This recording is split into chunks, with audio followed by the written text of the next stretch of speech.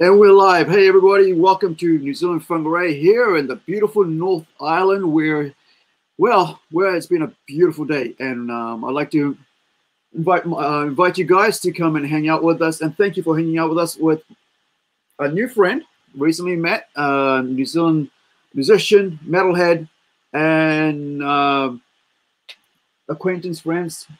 Probably a talent.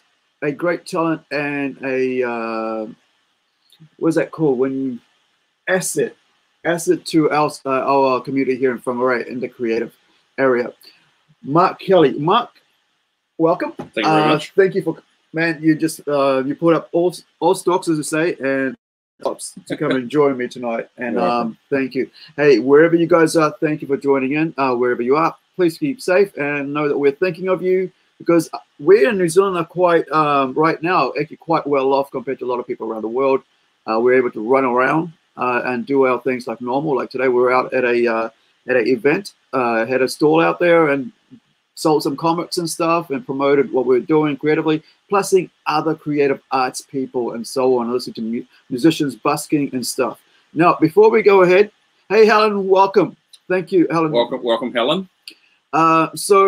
Right, let's do. That's enough of me talking. So, Mark, give us a quick rundown about who you are, so everybody knows. Yeah, my name's Mark Kelly. I'm originally from Gisborne. My mum and dad still live there to this day, although they're possibly still on holiday. I'm not too sure. I've been an avid listener of hard rock and metal for a number of years. I think you could say that my musical journey started off with Aha, Miami Vice. All right. Bon Jovi, Def Leppard. Take on me, man. Yeah, Take on Me, absolutely. Yeah. And then we went to Def Leppard, Bon Jovi, Motley Crue for a number of years, then Anthrax and Fear Factory. And my bar for music just got progressively heavier. Yeah, and that's what I was thinking. As I've gotten older, this is a guy who did Aha, and it's actually Aha like me. And you know, Aha for me was like that black and white animated Take on Me song, man. Yep, yeah, the music video when it first came out. Yeah, but then when we progress and you keep progressing, and the reason I had a chuckle is because of where you ended up musically. Yeah, absolutely. So yeah, carry on. And then as I got older, I started to rediscover a lot of the bands that I'd listened to when I was younger. Like a few years ago, I had my 40th birthday, and Motley Crue came to New Zealand for the first time ever. So my 40th birthday present was going to see Motley Crue in Auckland. Yep. So that was really cool. That was an amazing thing to have happen. But nowadays, my scope of music isn't as narrow as what it used to be. Okay. And it's a lot wider in terms of types of music that I now listen to. I'm a dad, first and foremost, very proud to be a father. Yep. And, I'm enjoying being in Whangarei. To me, it just reminds me of a larger Gisborne. Being Gisborne, where I'm from, yeah. I celebrated the millennial on Gisborne. Yeah. And it was like I was there for about a whole week, and even though we were stuck at a camping thing, I got to see Gisborne. And you're right, it feels like Whangarei. It's like a straight street, isn't it? It's like just one street, pretty much, sort of town. Like we have, with Bank Street, but we've got all this stuff going on. But it's quite an open.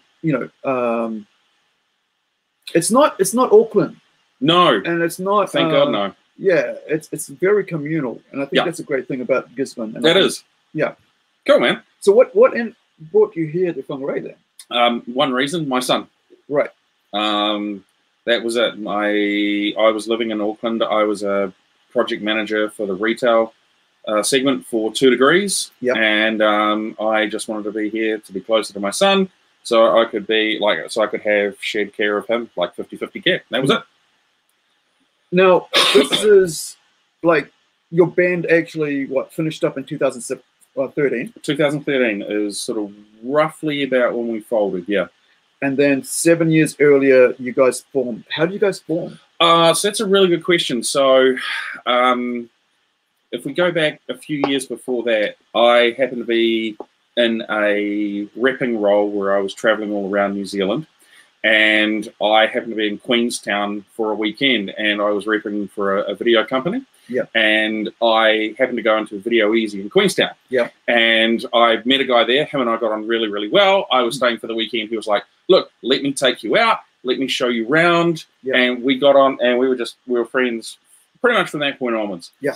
Fast forward a few years, had a few personal things happen in my life. Yeah. And him and I reconnected again. Now, he was living in Auckland this time, and I was living in Hawke's Bay. And he was like, well, why don't you move up to Auckland? So I was like, okay, cool. He was in a pre-established band. The name of that band was called Remote. And they'd been around for a little while. They'd started writing music. They were a hard rock band. Yeah. Bunch of amazing guys, and they started writing heavier music, which wasn't in the style of what Remote was. So they were writing more metal. Right. So and not hard rock. Not hard rock. Okay. So they were looking to make a change. I went up to Auckland for it was like 3 or 4 days. Went to the studio where they were practicing, and we got to talking. They handed me a CD, just of the songs. I promptly forgot about it, and then rediscovered it, and then put some vocals to it, sent it up to them, and then they promptly did nothing about it. And then about a month after that, they said, cool, when can you move to Auckland? So these guys, at that point, even though they had a band and doing hard rock, they didn't have a lead singer, or they had somebody else? They had another lead singer, but his voice wasn't right for the style of music where they were heading. I did a very guttural vocal. So easiest way I say to people to explain it is just think Cookie Monster. Right. Singing. Yeah. Basically. Not the, I guess you could say the C is for Cookie song. Yeah. Where you're still growling, but in a dynamic range. And you could still hear the, sort of understand what's going on. Somewhat audible. Yeah, absolutely. So how did the other guy feel? Because did he because I know when you get new singers for bands that are more well known, like you look at Elson Chance, right? Yep, absolutely. Is it Mark, the new singer? William Duval? William. Mark and William's like one of those things. Yeah. For me, it's like, so William Duval comes in, Lane's been dead for a few years. Yeah. Jerry wants to get together and carry on because Jerry's a musician, right? And he's built up, and he's, of course, even though Lane's like the lead singer and has been the face of the band, he's also, puts his feel on it. But Jerry's the guy who comes up with the riffs, comes up with the formula of the music, and also is a co-writer, and sometimes the writer on most of the lyrics. So it's his, and he's also, when he's in there, he's singing as well. He's doing the harmonies and stuff. And sure is. I never realized that until years later. I was like, wait, I just thought it was just Jerry just doing a different voice on record and stuff. So how does this gentleman, who's in a remote, suddenly, between the two of you, does he go, well, I can see where you guys are going as a band. No, I can't do that. So I'm going to step back. And so, okay, great question. So what happened was Remote was his band. Right. His project. So the rest of the band quit. Oh. They all left. All right. And then they started this new thing with me. Now, we kept it under wraps for a few months because we hadn't written any material. Yeah. I'd written lyrics for one song. Right. But then we spent a year pretty much in a production studio writing a set's worth of material, lyrics, and then we started practicing. When you say a set's worth of material, how many songs is it? How many songs are those? Well, essentially you have, like when you're an opening band, you'll often get a half-hour set, 20 minutes, half an hour. And that depends, what you can achieve in that period of time frame is really up to you. If you just go for it and you have no breaks or conversation or anything like that, you can often get 5 songs in a 20-minute slot. Yeah.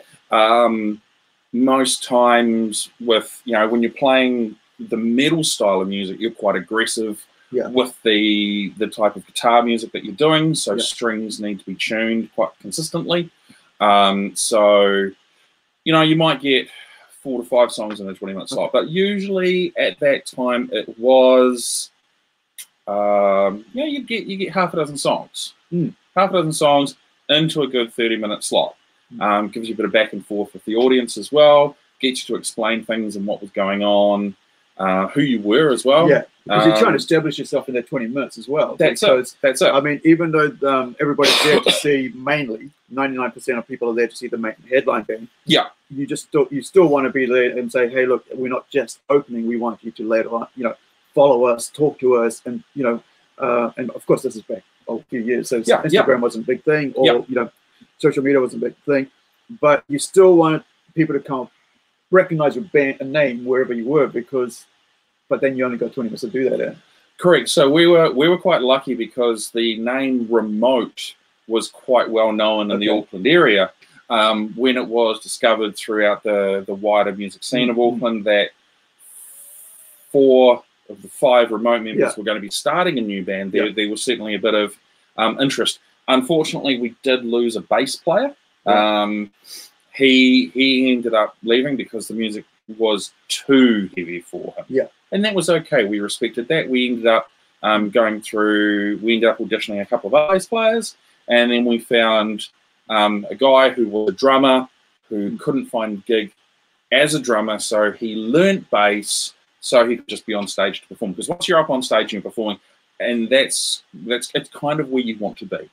It's kind of weird. You kind of often the change between, like, usually it's guitar to bass and backwards, right? Yes, with musos. Absolutely. You don't normally see people from drumming turn to bass. So how hard was it for him to change? He played guitar at home just for fun. Right. But essentially rhythm and bass, bass and drums make up the core rhythm section, right? Yeah. So that meant he was able to lock in with the drummer very, very tightly. Right. Him and the main guitarist, our main songwriter, Gareth, those two spent quite a bit of time together, so that he would able to at least be able to play the root notes of the song. Yeah. So he was able to provide that sort of low end. So was he a metal drummer, or no, rock? Yeah, pretty much a rock drummer. So Remote is gone. You've got a new bass player. Yes. More 4-piece band. Yeah, 5-piece. Set up 5-piece, 4-piece band. Then you are in here now, and you've spent so now you're a 5-piece, and you've set up for a whole year putting together 45 songs. Yeah. Now you were writing the songs, or I came in and there were 3 songs already pre-written. Okay.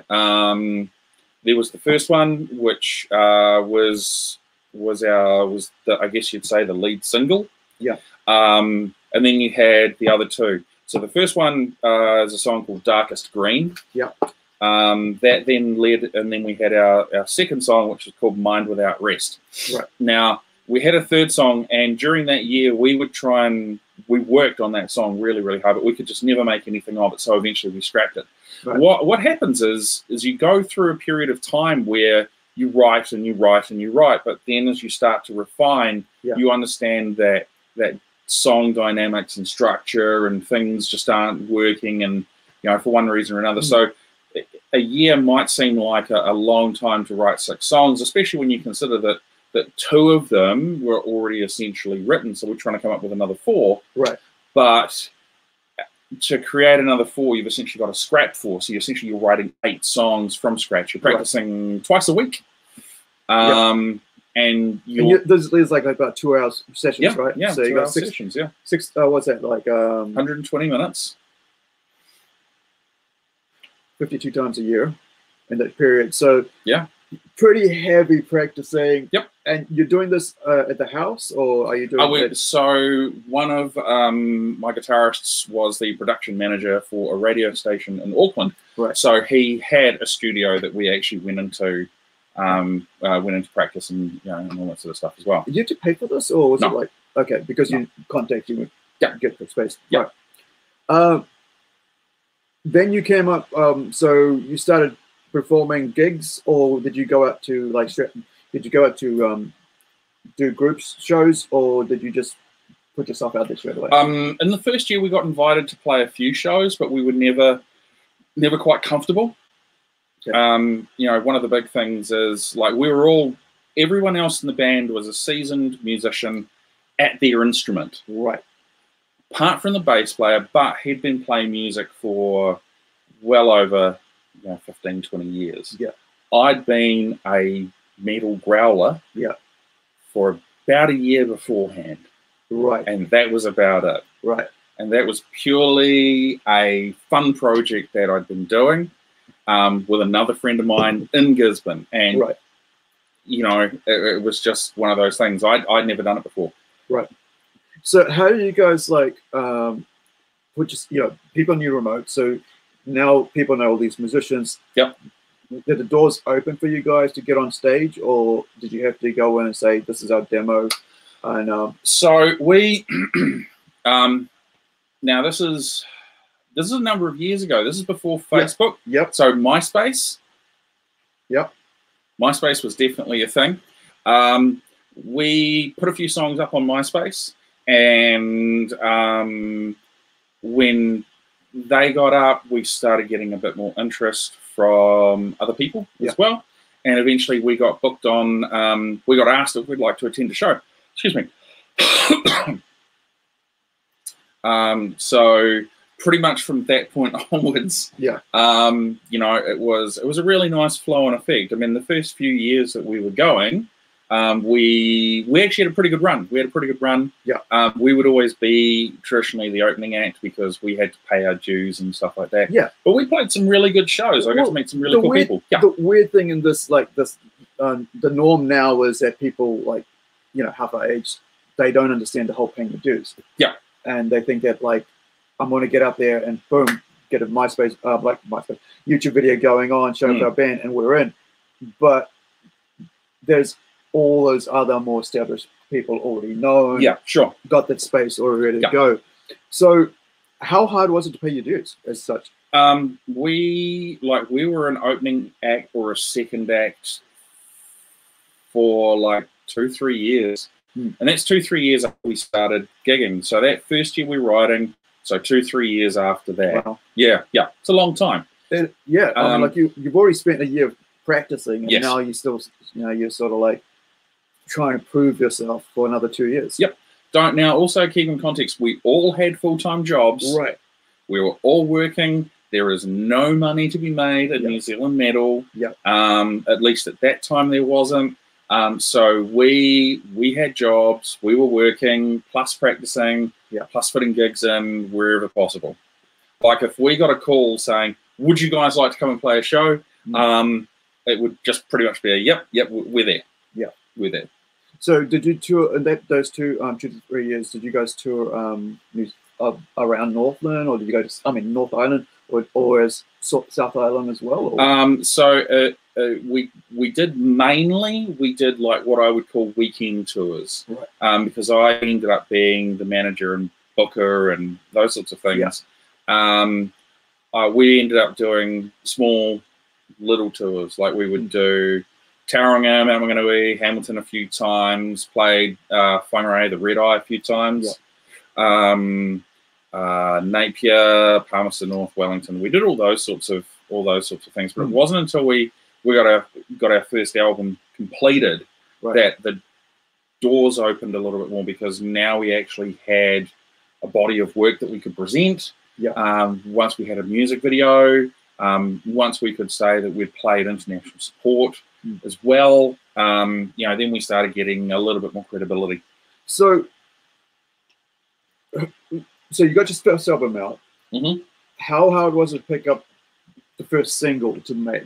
Say this is going to be the single, we're going to put all the money behind this to make a video, or did you have somebody else bring in money to put it behind that video? So it's probably really important to point out at this point that we had no money. Okay. We were a fully self-funded independent band. Right. We would take, each of us would put money into a bank account each week. Right. On average, 5 people, $20 per band member. $100 in. $100 in a week. All right. So for our first album, when we lost our first bass player that played with us live, our next bass player, he had a home recording studio. Cool. So we recorded everything at his house. We paid a guy a couple of $100 to master it for us. Now, what mastering is it means you go through, you make sure all the levels are correct. There's no issues with the audio or anything along those lines. We had a friend of ours who designed the album cover, and we bought him like a little drawing tablet, because that's what he wanted, and I got those at a discount from work, so it was like great. And then the only cost we had was getting the CDs manufactured and then getting the artwork printed, and I was able to buy some CD cases through my job at the time. Right. So the whole first album exercise cost us just under $1,000. Unheard of. Yeah. Now the music video that was done, I shot it and directed it, and I'd borrowed. I had close connections, and we used a Sony HD cam at the time. I borrowed that over a weekend. We filmed it kind of in or around our practice space. And it is your typical band playing, right? You know, in a warehouse, type music video. There's nothing. It's not going to set the world on fire or anything like that. But it was our first video. We were incredibly proud of it. But I mean, most bands do that. It's not like I mean, in the sense of like saying, oh well, you know, it's like a typical band, and not in the sense that it's a bad thing, right? Because a lot of bands do that. Even like huge name bands still do that because they're going, look, we don't want to make it look like it's $1 million song, music video, because then you guys aren't going to listen to it. You're just going to think, oh, we're just, trying to so clean it out so much that it doesn't feel like a live thing. Like even you look at Nirvana video, right? So all you got is these guys doing their thing, and yet that pops off. And then later on, I think there was some other videos that I didn't even remember wanting to watch. I just like, that's the only video I think of. Right? Because it's the first video, but also the one that had the energy. This is what they're... but that video was also really expensive. How much did it cost you guys? Or the video that we shot? Nothing. Right. It cost us a dime. The Nirvana video cost quite a bit of money. Right. Because they had what? Is it Griffin? Giffen. Geffen. Geffen Records. We were lucky. We used a lot of contacts that we had with a lot of different people throughout different areas of the industry to be able to help us, to be able to help get the band up and running, make sure we were functioning. As the manager, it was sort of my job to build the relationships, get us on tours, get us active. So you're probably putting in like what, something about 60, 70 hours a week? Like you got to work. You got to other stuff. So you're putting about 20, 30 hours a week to make sure this band is,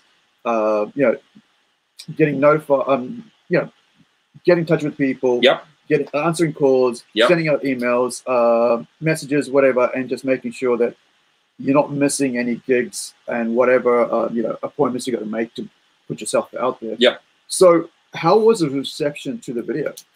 The reception was really, really good. We released the video, and then about a week or 2 weeks later, we got asked if we would like to be part of a little venture that was happening, being organised by another person called Metal at the Movies. And this was being screened at the, I think it's the Events or Hoyt Cinema in Botany Downs.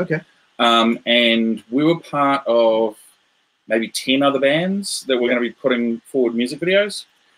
So we submitted ours, we went, we had a good night. It was really cool to meet all the other bands, and some bands we'd never even heard of before, and just watch their videos compared to ours, and we would all talk, and it really was part of a community. But I think that probably the biggest thing to point out is back then, and we're probably talking well over, we're probably talking 10, 12 years ago,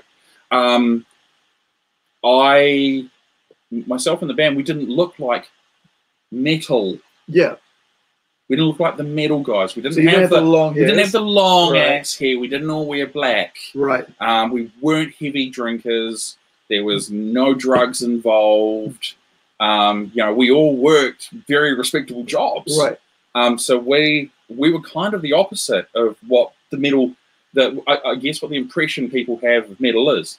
Yeah. So you know, that was actually quite funny. Like as you know, as we were talking about before, when we were doing the writing in that first year when we were practicing in a production studio. Yeah. That production studio was in oh my god, Ponsonby. Right.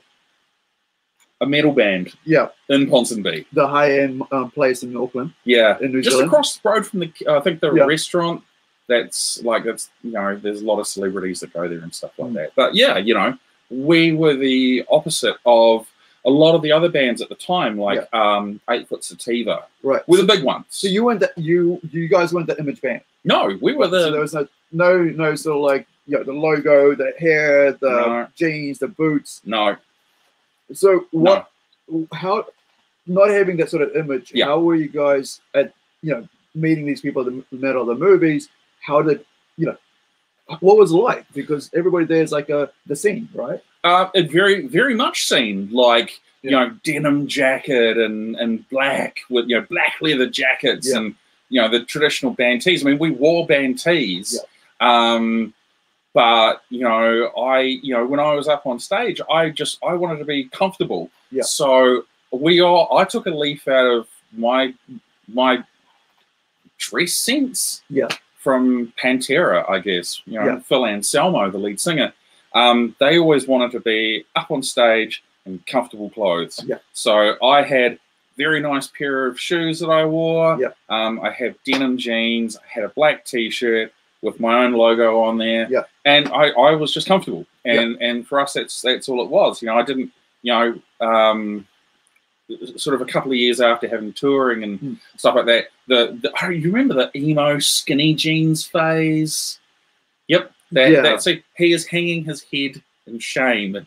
I never wore it though. I was always a baggy, like my metal days goes way back to the 80s, of 83, no, 86, 7, with putting patches, tearing up my own jeans, because I was into clothing and, you know, like being meaning clothing, you'd like tear up and, you know, the cotton, you'd sort of like spread it out. And then underneath it, you'd put in your patch, and so there'd be a black patch of Iron Maiden or Megadeth, Scorpions, like, Anthrax, so you can see through it. So, and then also, you know, have the punk spikes on. So I understand having that scene and then being comfortable, but I mean, like, you're creating your who you are, even like right now, right? So I'm wearing a comic book T-shirt, comic book hat from two different companies, but it's comfortable.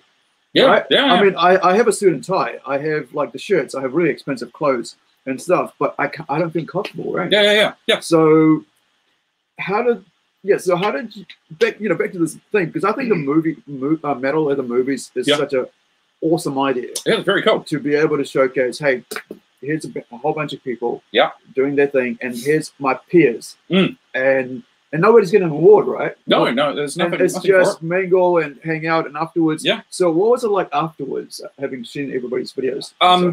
So I think the cool thing is the bands we knew, and we would go and hang out with them, right? But the bands that we hadn't met or hadn't seen or really heard anything from before, it was an opportunity for us to go, hey, you know, we saw your video, we quite liked it. You know, here's some details. Maybe we should go, you know, play a couple shows. Yeah. It's a networking event. Yeah. And it's an opportunity to showcase who you are as people. Because although the metal scene is traditionally, it can be seen as quite closed off, a little bit exclusive. Yeah. It can be in some parts of the scene, but most of the time everyone just kind of wants to just hang out and chill and be friends. And no, it's more like it's community element like every other thing.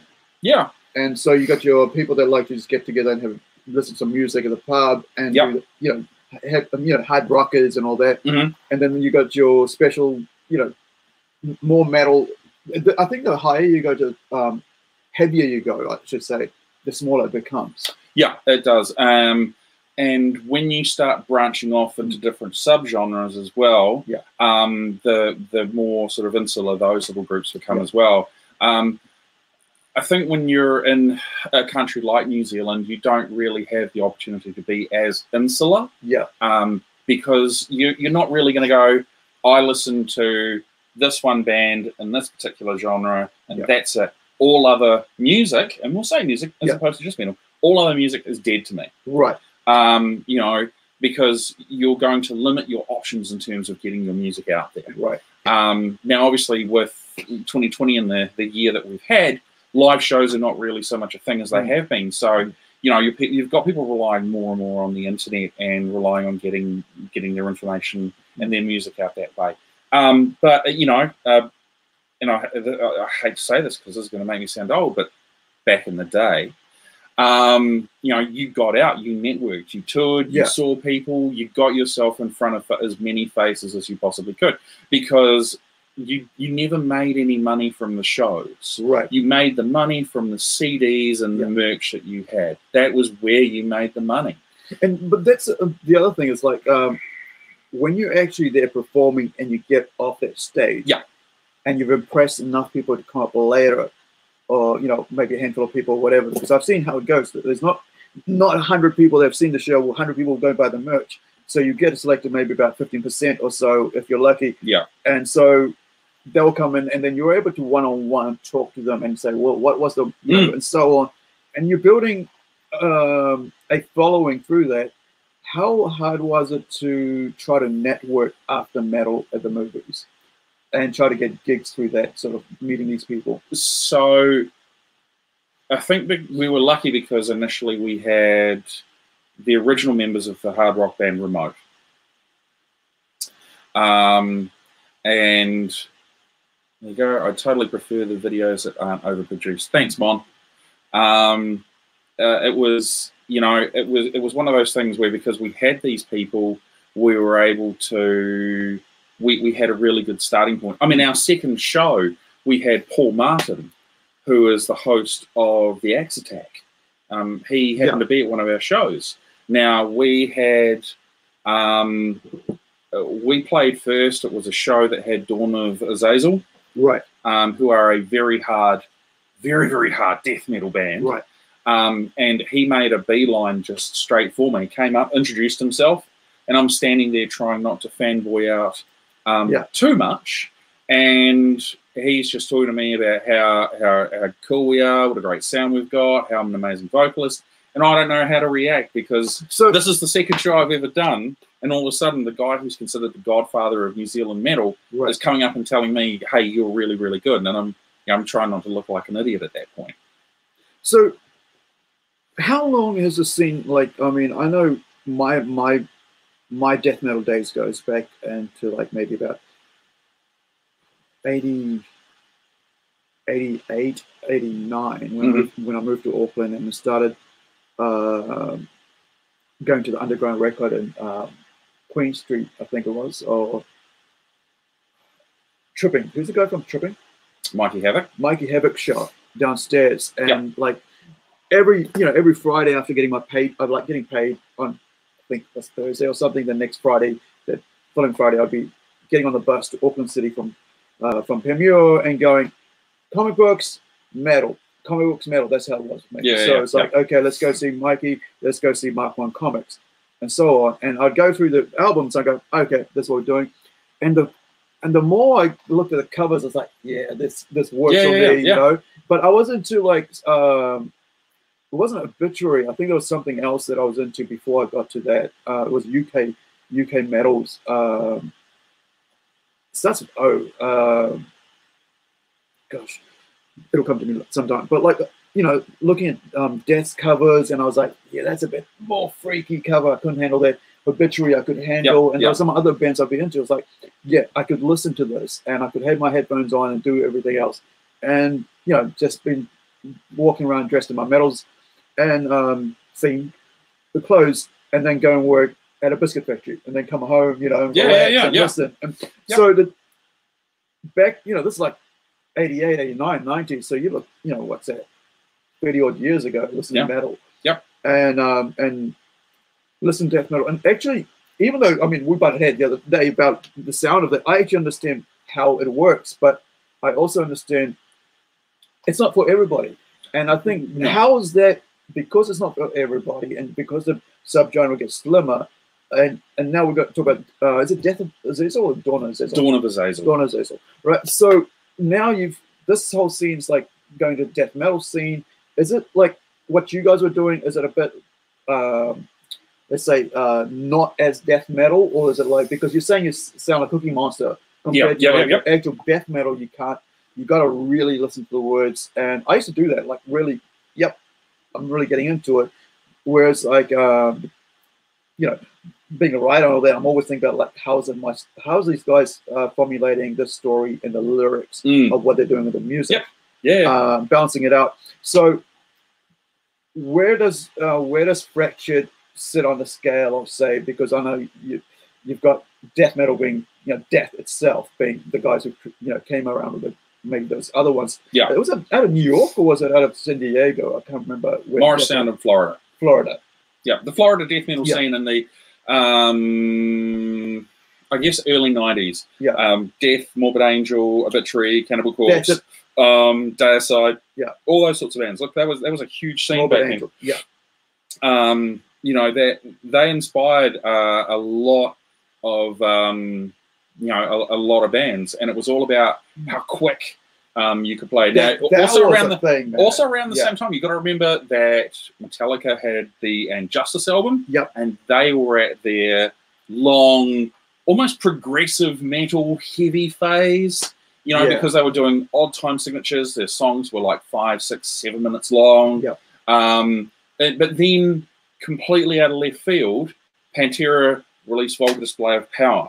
And that's not so much about song length, that's more about a groove and making people move. That was the thing about Pantera that I loved. It was, and then out of that comes stuff like you had Machine Head's Burn My Eyes not too long after that. Weird thing was like I've never got into Machine Head. Wow. And so it was Pantera, and there was other bands. It was like the weird scenes. It was I don't know how my music got slimmed the way it did, but I'm listening from like, you know, from like Pearl Jam to friggin' death metal. And that's my, you know, and then I'm listening to AC/DC and Iron Maiden. So there was no like, this is the band that sticks out, but this is the band I enjoy right now. I can listen to all the time. But then I'll go home and listen to death metal. And it wasn't like, you know, the whole world. There's this thing about how people think that like just because you listen to a certain type of music, you are that sort of music. You know, it's like, okay, you're a Satanist because you're listening to, say, something that's like Testament, because Testament sing about, you know, Spirit in Black. You know, or Deicide with the lead singer who burns an upside down cross into his brands himself. And so people think this is the way these kids are. And so I think that's the whole scope of like, hey, there's more to the music and there's more to the lyrics. I mean, you look at, I think it was Testament who talks about Greenhouse Effect and Napalm Death before anybody was really into it. And so you're talking about like, you know, really, and I think Metallica with the Injustice one, right, really set out to show that, hey, metal and the hard metal, right, isn't just about just banging your head. There's an actual story going on here, and that you could have a 11 or 7 minutes song and be #1 or something like that in the top 10. Nominated for a Grammy. Right, and still class is one of the best albums. I'd say one of the best albums music-wise that they produce. And then they go left field and do the Black album. And I was like, yeah, this is not for me. See you guys. And so that shows that Metallica understand that you'll always have people that will try and play harder and faster and more complicated and technical riffs. And you can just sort of scale it back and be heavy, but in a different way. You only have to look at the main riff for Enter Sandman. That main riff is just heavy. And it's an E sharp tuning. It's a half a step down from regular guitar tuning. But that riff is just so heavy, and the way the drums and the bass all lock in. It's a heavy riff. And then you got the guys come out with grunge. Well, what they call the grunge scene come out with down tune. Now Pantera, did Pantera go down? Because Pantera went down tune, didn't they? Pantera were E for Cowboys from Hell, D for Vulgar Display of Power. Right. I think they started experimenting with like C sharp and C for Far Beyond Driven and Reinventing the Steel. But look, here's the interesting thing with all of that, right? Is if we talk about guitar and we talk about guitar tunings, right? Pearl Jam, Stone Gossard, lead guitarist, writes in alternative tunings, right? So what that does is it allows for different chord voicings and structure. But that sort of thing still happens in metal too. Devin Townsend or Strapping Young Lad, he writes in an open C guitar tuning, which is what C. I can't remember. But it's more technical. Yeah. I'm not the technical guy. Please give us your opinion. Here we go. We have a question here. Please give your opinion on how this type of music has evolved and what you think of American Fractured. Wow, great question. So when we first started, there was another band called Fractured. They were a Canadian band. Oh, okay. Not American. And they were pretty good. But since then, there's been other American bands called Fractured Soul. All this sort of stuff came out. The music scene for metal has evolved, especially because you've now got so many genres of music. So we tried to pigeonhole ourselves into a category because people wanted to categorize us. What are you? Are you death metal? Well, we have death metal vocals, but we don't. Our music's not death metal. Okay, well, what are you? Are you like groove metal, like Pantera, Machine Head? Well, no, we have groove, but we have death metal vocals. So we coined the phrase death groove, and it was a terrible name, and I came up with it, and I was really proud of it. I was like, death groove. And I was like, what a dick. But you've got... Because once you get labeled, that's it, isn't it? It's like... you get... Well, so here's what I used to do, is I used to jump up on stage, and I go, we're Fractured, we're metal. Right. And that would be it. With a statement like that announces that you are any type. Because our songs would have like some sort of hardcore elements. Sometimes our songs would have like a core, like a deathcore, metalcore element in there. But when you're talking about the music and essentially the fractionation, not trying to put Fractured in there, but the separation of the genres, you've got. I mean, how many types of genre can you name? So you got thrash, speed, heavy, rock, hard, dark. You got European. What is it from? Here's the thing, right? So European metal, but then you've got deathcore, metalcore, progressive metal, pirate metal, folk metal. I mean, now you've got bands like rap metal, the Woo or the Woo, and they're Mongolian. They do Mongolian throat singing, right? And then you've got Indian metal with Bloodywood. So it's so expansive now. I mean, I had a conversation with a friend today, and he said to me that there is a law about the internet, or a rule. I think it's called Rule or Law 34, which says if you know what that is, right? If there's a certain type of thing, it's almost one of those things where if you've got someone like Scottish metal, for example, you could, the classic one, the boys from Waipu. Alien weaponry. Right. So Maori metal. Moldy metal. Yeah. Right. So you can almost class it as. But then, but here's the thing. So there's always been cultural metal. Exactly. So the Native Americans out there, Cherokees, there's a couple of bands that I've heard and played on, I think on the radio a few years ago when I was doing it. Going through all these different, metals from all over the world. And it's like, and also you're talking about Mongolia. I mean, there's, oh gosh, they're not they're not even like, these are not folk metal. Like, it's like actual guys using their instruments, the ethnic instruments as such, in a metal way to do the heavy riffs and stuff. This is the cool thing about heavy metal, and I think when my dad had an album called Heavy, and on that was Cream. Yes. With Eric Clapton's band there, and their lead song at that time, there was Iron Maiden's Run to the Hills. There was Jimi Hendrix with Purple Haze. Yeah. There was Deep Purple's Smoke on the Water. A classic. Right. And so you had all these different bands on there, and I think there was like Back in Black or something from AC/DC, and that was kind of my introduction to metal. And so straight away there was all these different ideas of what it was heavy and all that. And then I got into Iron Maiden, I got into AC/DC and hard. So I had every album. I never got into them. What's that?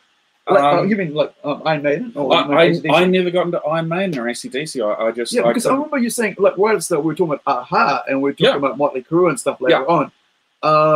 Motley Crue was my I thought Motley Crue, when I bought it, I got confused between the two albums that were sitting there. It was Megadeth, So Far So Good, So What, and next to that was Motley Crue's Dr. Feelgood. Oh yeah. And it just come out. Yeah. And so I'd actually end up going home with Dr. Feelgood. Yes. And it wasn't the one I wanted. Oh, that was the one I wanted. Yeah. So so the next day I had enough money. I went back and bought my Megadeth. Yeah. So here's Motley Crue and Megadeth, and this is and then got AC/DC and Iron Maiden. So my listening to metal, I don't really have a specific like, right? Because because that's my starting point. Then I could listen to all of that and enjoy it at any time of the day. But now as you get older, right? Yes. When you're sitting down, you know, because you're so open to all the different types of music. Yeah. You're saying because you're coming like starting up. And the other thing I forgot to mention was Queen. Right? Radio Gaga was one of my favorite songs. And it's like so not metal. It's just a nice heavy song that you play anytime and everybody like sing along to. Grandma's there going rocking on with it, and the kids out there dancing. But then you go and put on metal, it's like, you know, so how do you as an older person go, all right, so so I used to do metal and I used to do hard, you know, that's good, but you say metal. Yeah. And then people go, really? So for 5 years, I worked for a company down in Auckland, and this was sort of during the big. This was the big 5 years where we got the album out, and we did all this sort of stuff. There's Mike Bofa, a loyal man, if ever there was one. I always used to say, there would be conversations that would come up, and I'd be like, oh, what have you got planned for the weekend? I'm actually going away on tour. They'd be like, oh, cool. What sort of music do you do?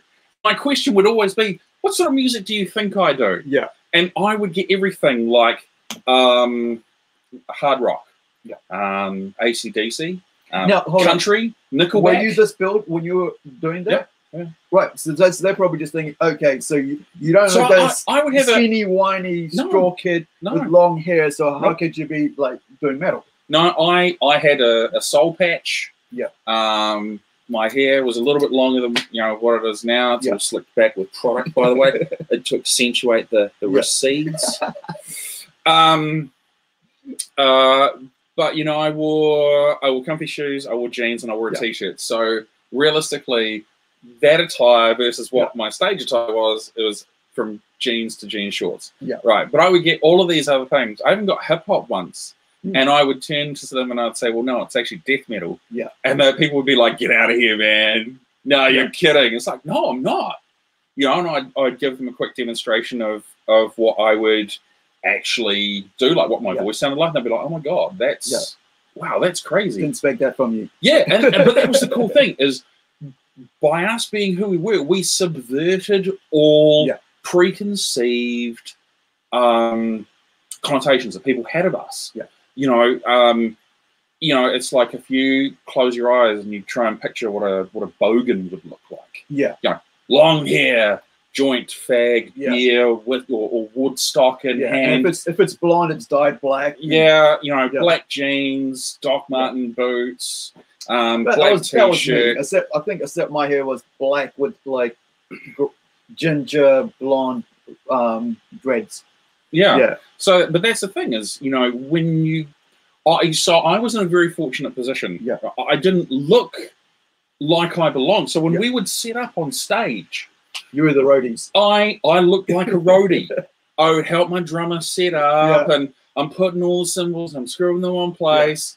Yeah.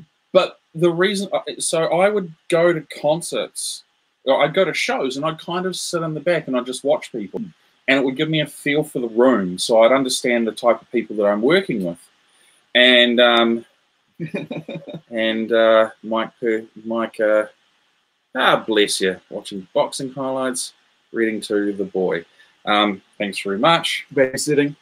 Mike Boda, original GC. He is currently babysitting my son, so I can do this with Aru tonight. Yeah. So going back to that is you know, and then I'd grab the microphone, and it would always just be he's probably just 1, 2, 3, 4. Yeah. And then we would just rip into it, and a lot of people that had never seen us or ever heard of us, they'd just be like, "What the hell's happening here?"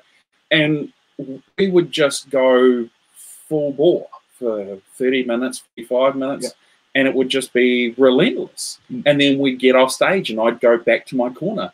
And then I'd have people come up and go, "Oh my God, you're amazing. How do you do that with your voice?" Da, da, da, da, da. And it's just like, oh, yeah, cool. Okay, thanks very much. It's actually really nice. Because there is a difference vocally and about carrying your voice. Because, I mean, if I was to just go start doing Cookie Monster, right? Yeah. Within about 30 seconds, I'm going to... Yeah. And this is the technical side of what you, as a vocalist for death metal or metal... Metal in general. Metal in general comes down to. It's like, even like, I mean, you look at... Dave Mustaine was getting vocal lessons while he was playing guitar hard out. There was also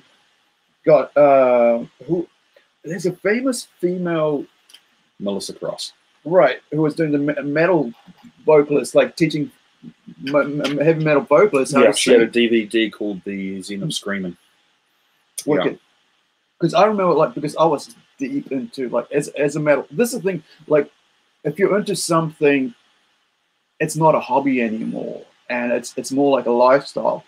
And so if you're into metal, you look at what the band's about, you look about what their past is, you know. And I've forgotten so much because of head injuries, but I knew what Mustaine, when Mustaine separated from, you know, from Metallica, why they did it, and so on, and why I'm more passionate about Mustaine being the father of thrash metal as such, or speed metal, compared to, you know, where you know, Lars and Hetfield and whatever happens. And then I'll go, but now it's like, oh, who cares? You know, as you get older, it's like, who cares when you get older? It's like, it's just as, the good thing is, you have two different bands who play great music and all that. But the other thing is, one sings differently to the other. Yep. And then there was, like, Melissa, right? Did you say the Melissa Cross, Melissa Cross. So she, I mean, you think that why would metals need to be getting taught how to sing when all they get up there and do is scream? Yeah, so I taught vocalists, and I went to the Eastern Institute of Drama school down in Napier. Yeah. One of the things I did, EIT for short. Yeah. One of the things I did was I learnt opera. Right. Opera teaches you breath control. So hold on. Yeah, sure. Here's the thing, right? Yeah, okay.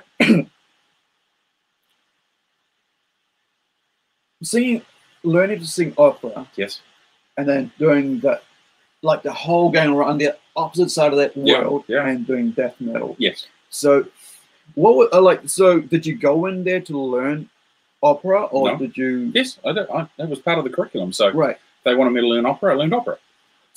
So did you just go to learn vocals, or did you go music itself? I went there to study drama. All right. To do drama, and that was my big thing.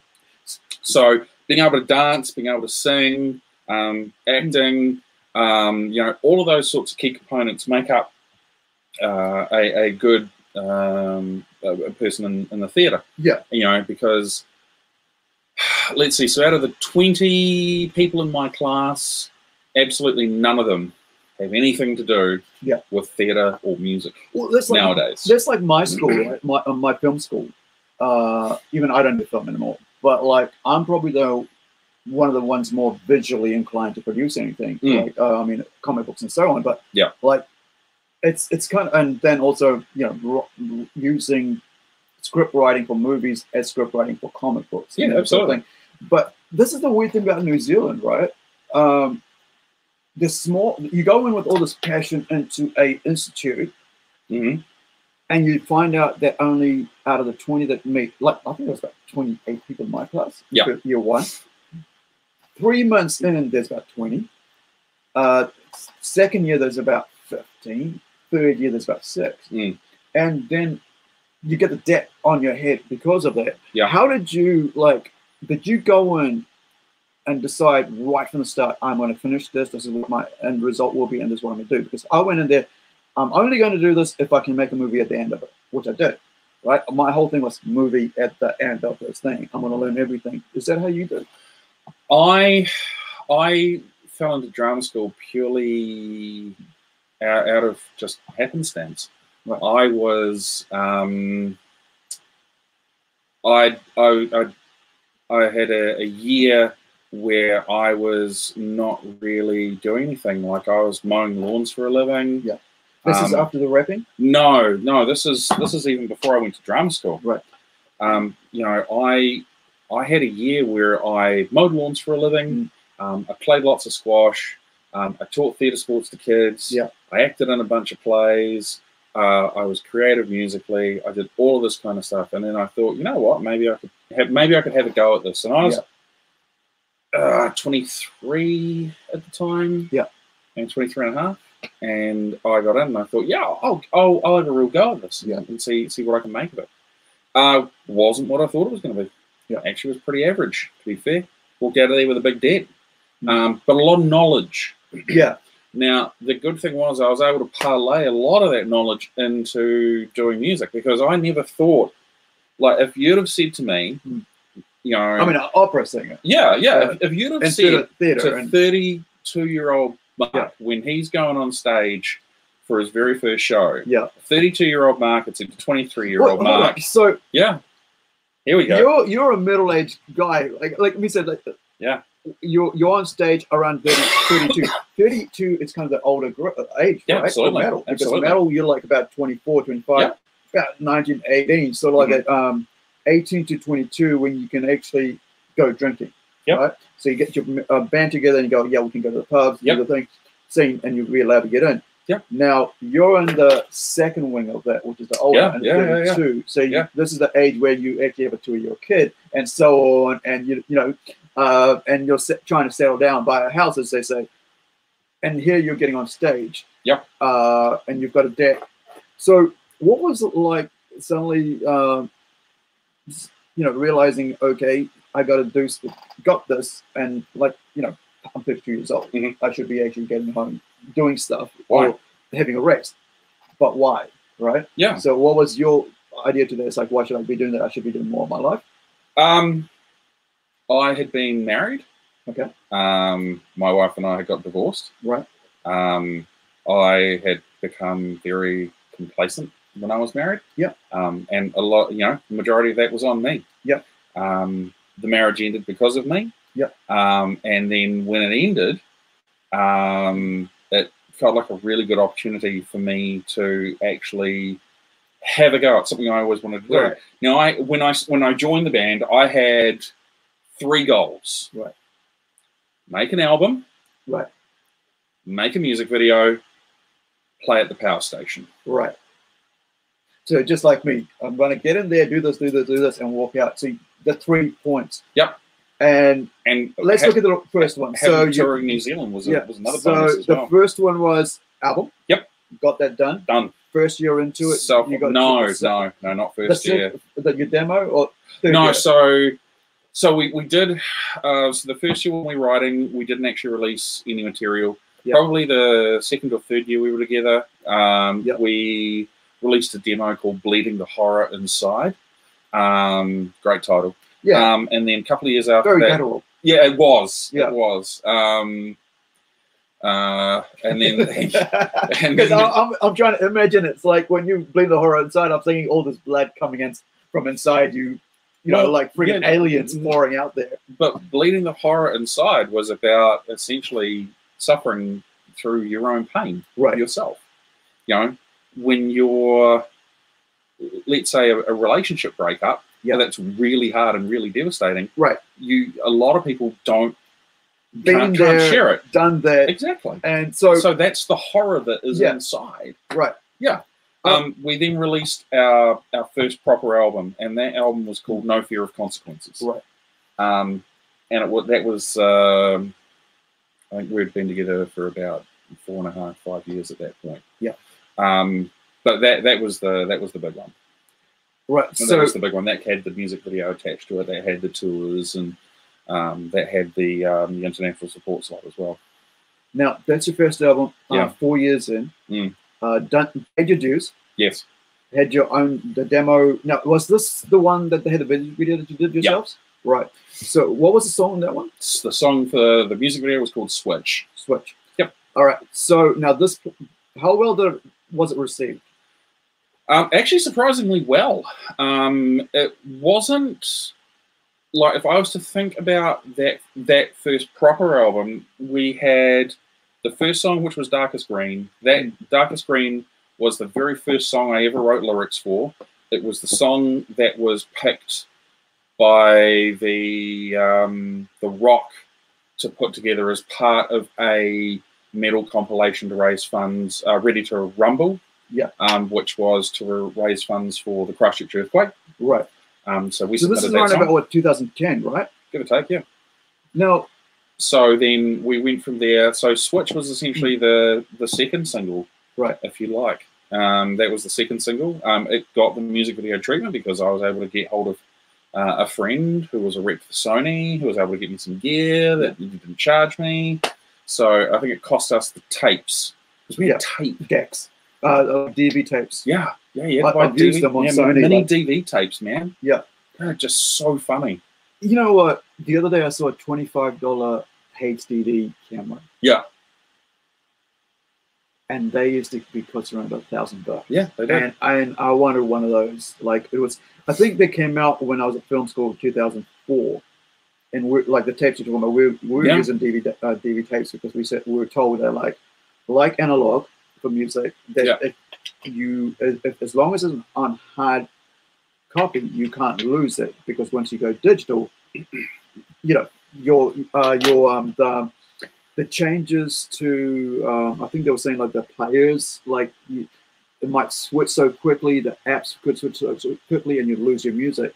I talked to somebody about how digital music has been no, I actually listened to a documentary by Shellac, the lead guy from Shellac, and he was teaching in Sydney to a hospital, like a school, music school, and he was talking why they started going back into albums. Yep.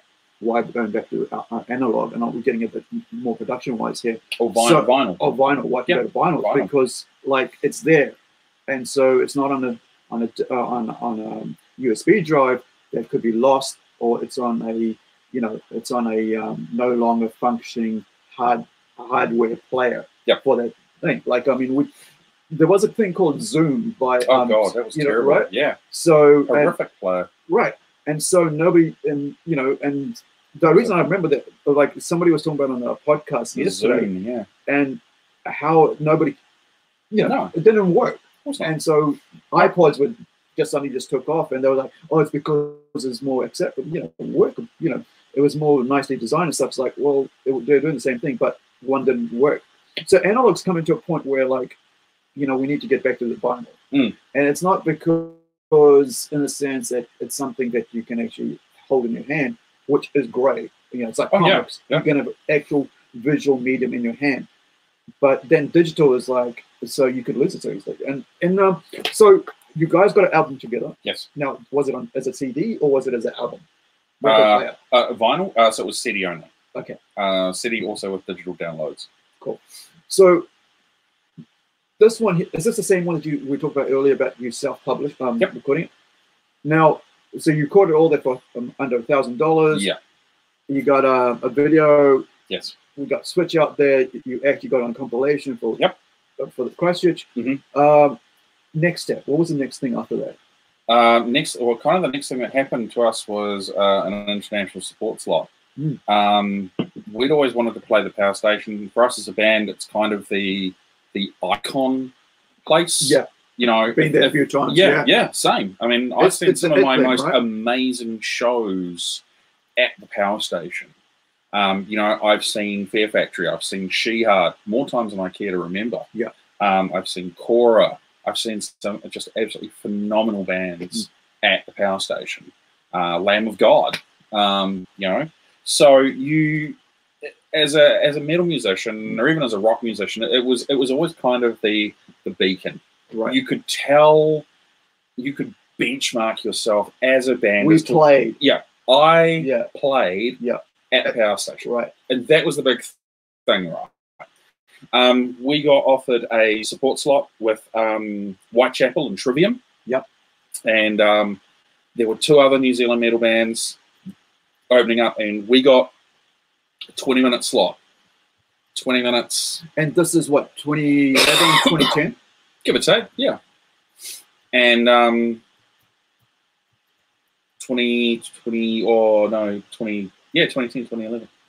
And we took it, we had 20 minutes, we packed our 4 tightest songs in there, because we didn't even end up getting 20 minutes. Yeah. We ended up getting 15.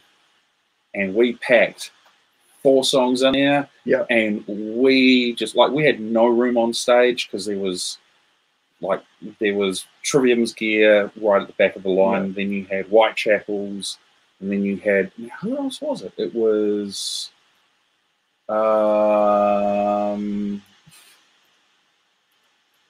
Subtract, and then you had Set on End, and then us. So we're on stage with very limited space. We actually have to start playing before the doors even open. Yeah. If we want to get a set. Right. So we start, the doors open, people are running in.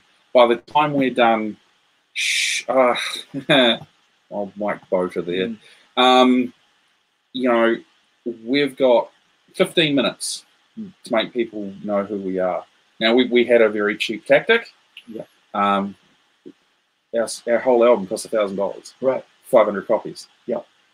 That night, I remember this so clearly. We played our set. There's about 400 people on the floor, some on the balcony.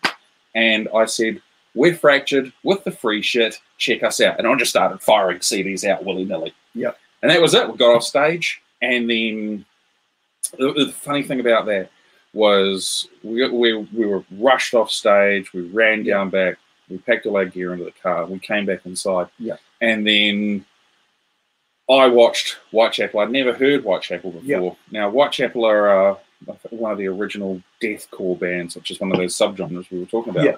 And I went down outside. I went outside afterwards, and they were packing out. And I remember standing there, and I was having a conversation with a dude that I thought was a roadie.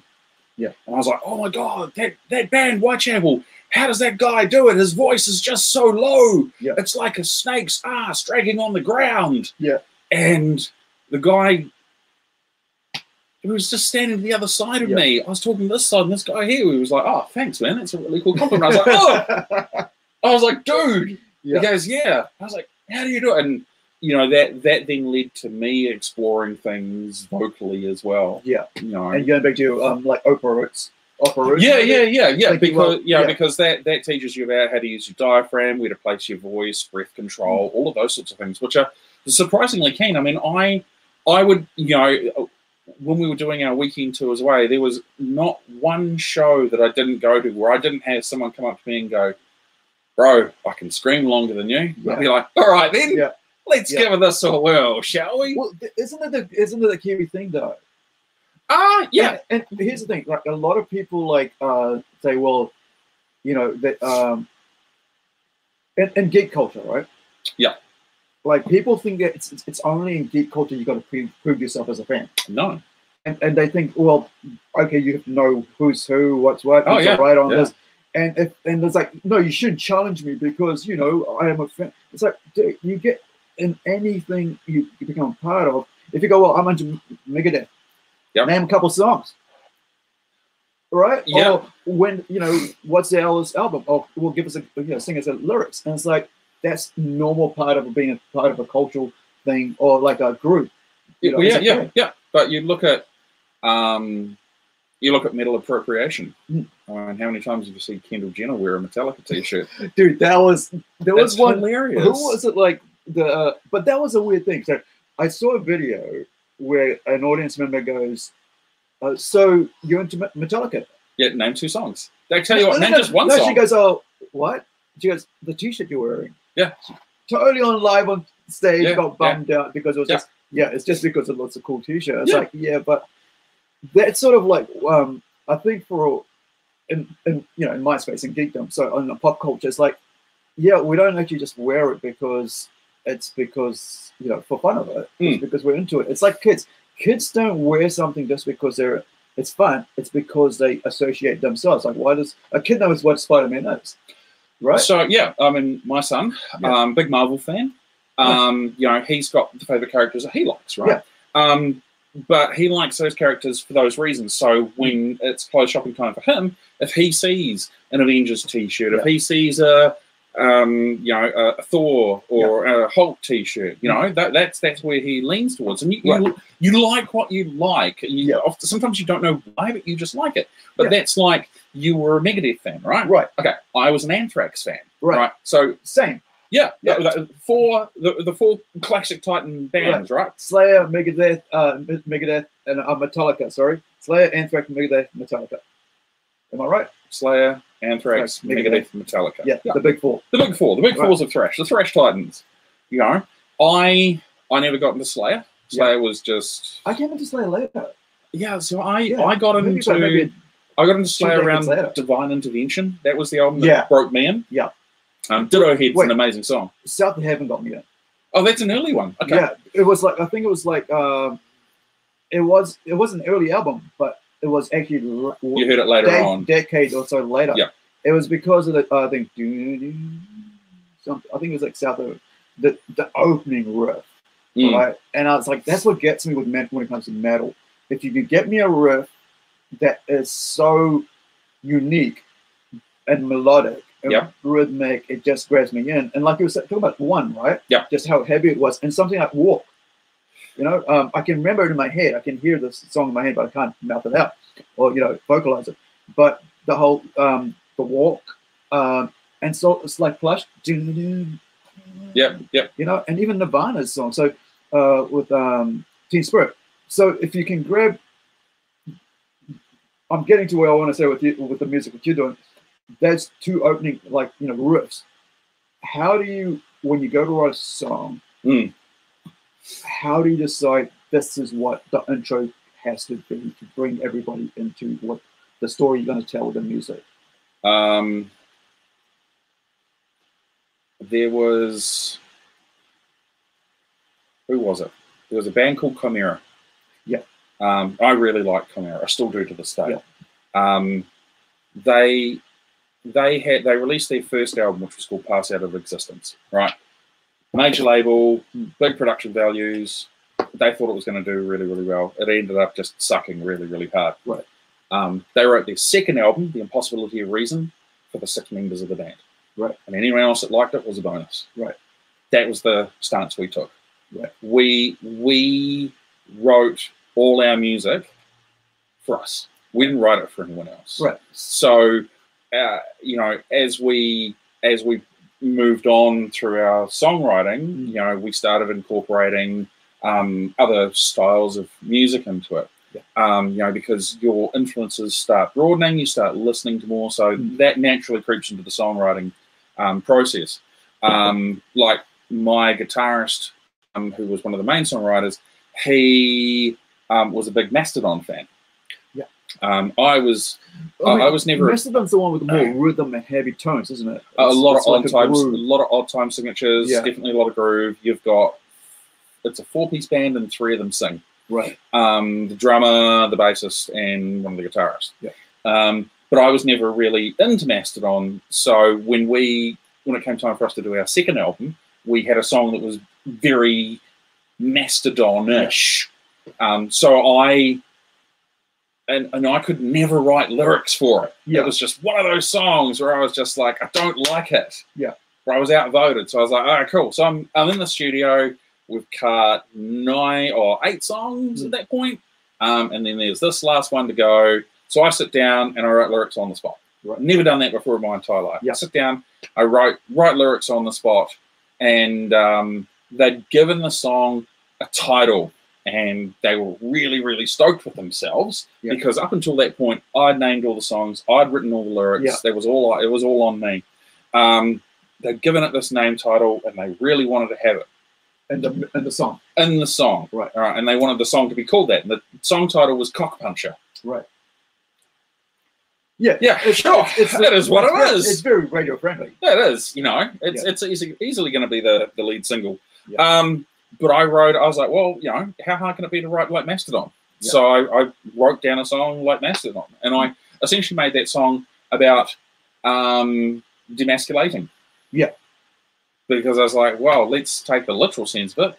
You know, let's take a chick punching a guy in the cock. And then the thing about that is the pain, right? So you can actually, what was that's your overall subject. Yeah. What's the theme that you came across with that song? So I broke the song down into 3 parts. I broke it down into the male part being demasculated. Yeah. I then broke it down into the part of the female, and then I broke it down into the part of the guy where he's like, you know, this is who he is now, you know, and it was always very much a funny song because, you know, the title's a funny song, right? Well, yeah, because it's very punk. So all of our song titles actually.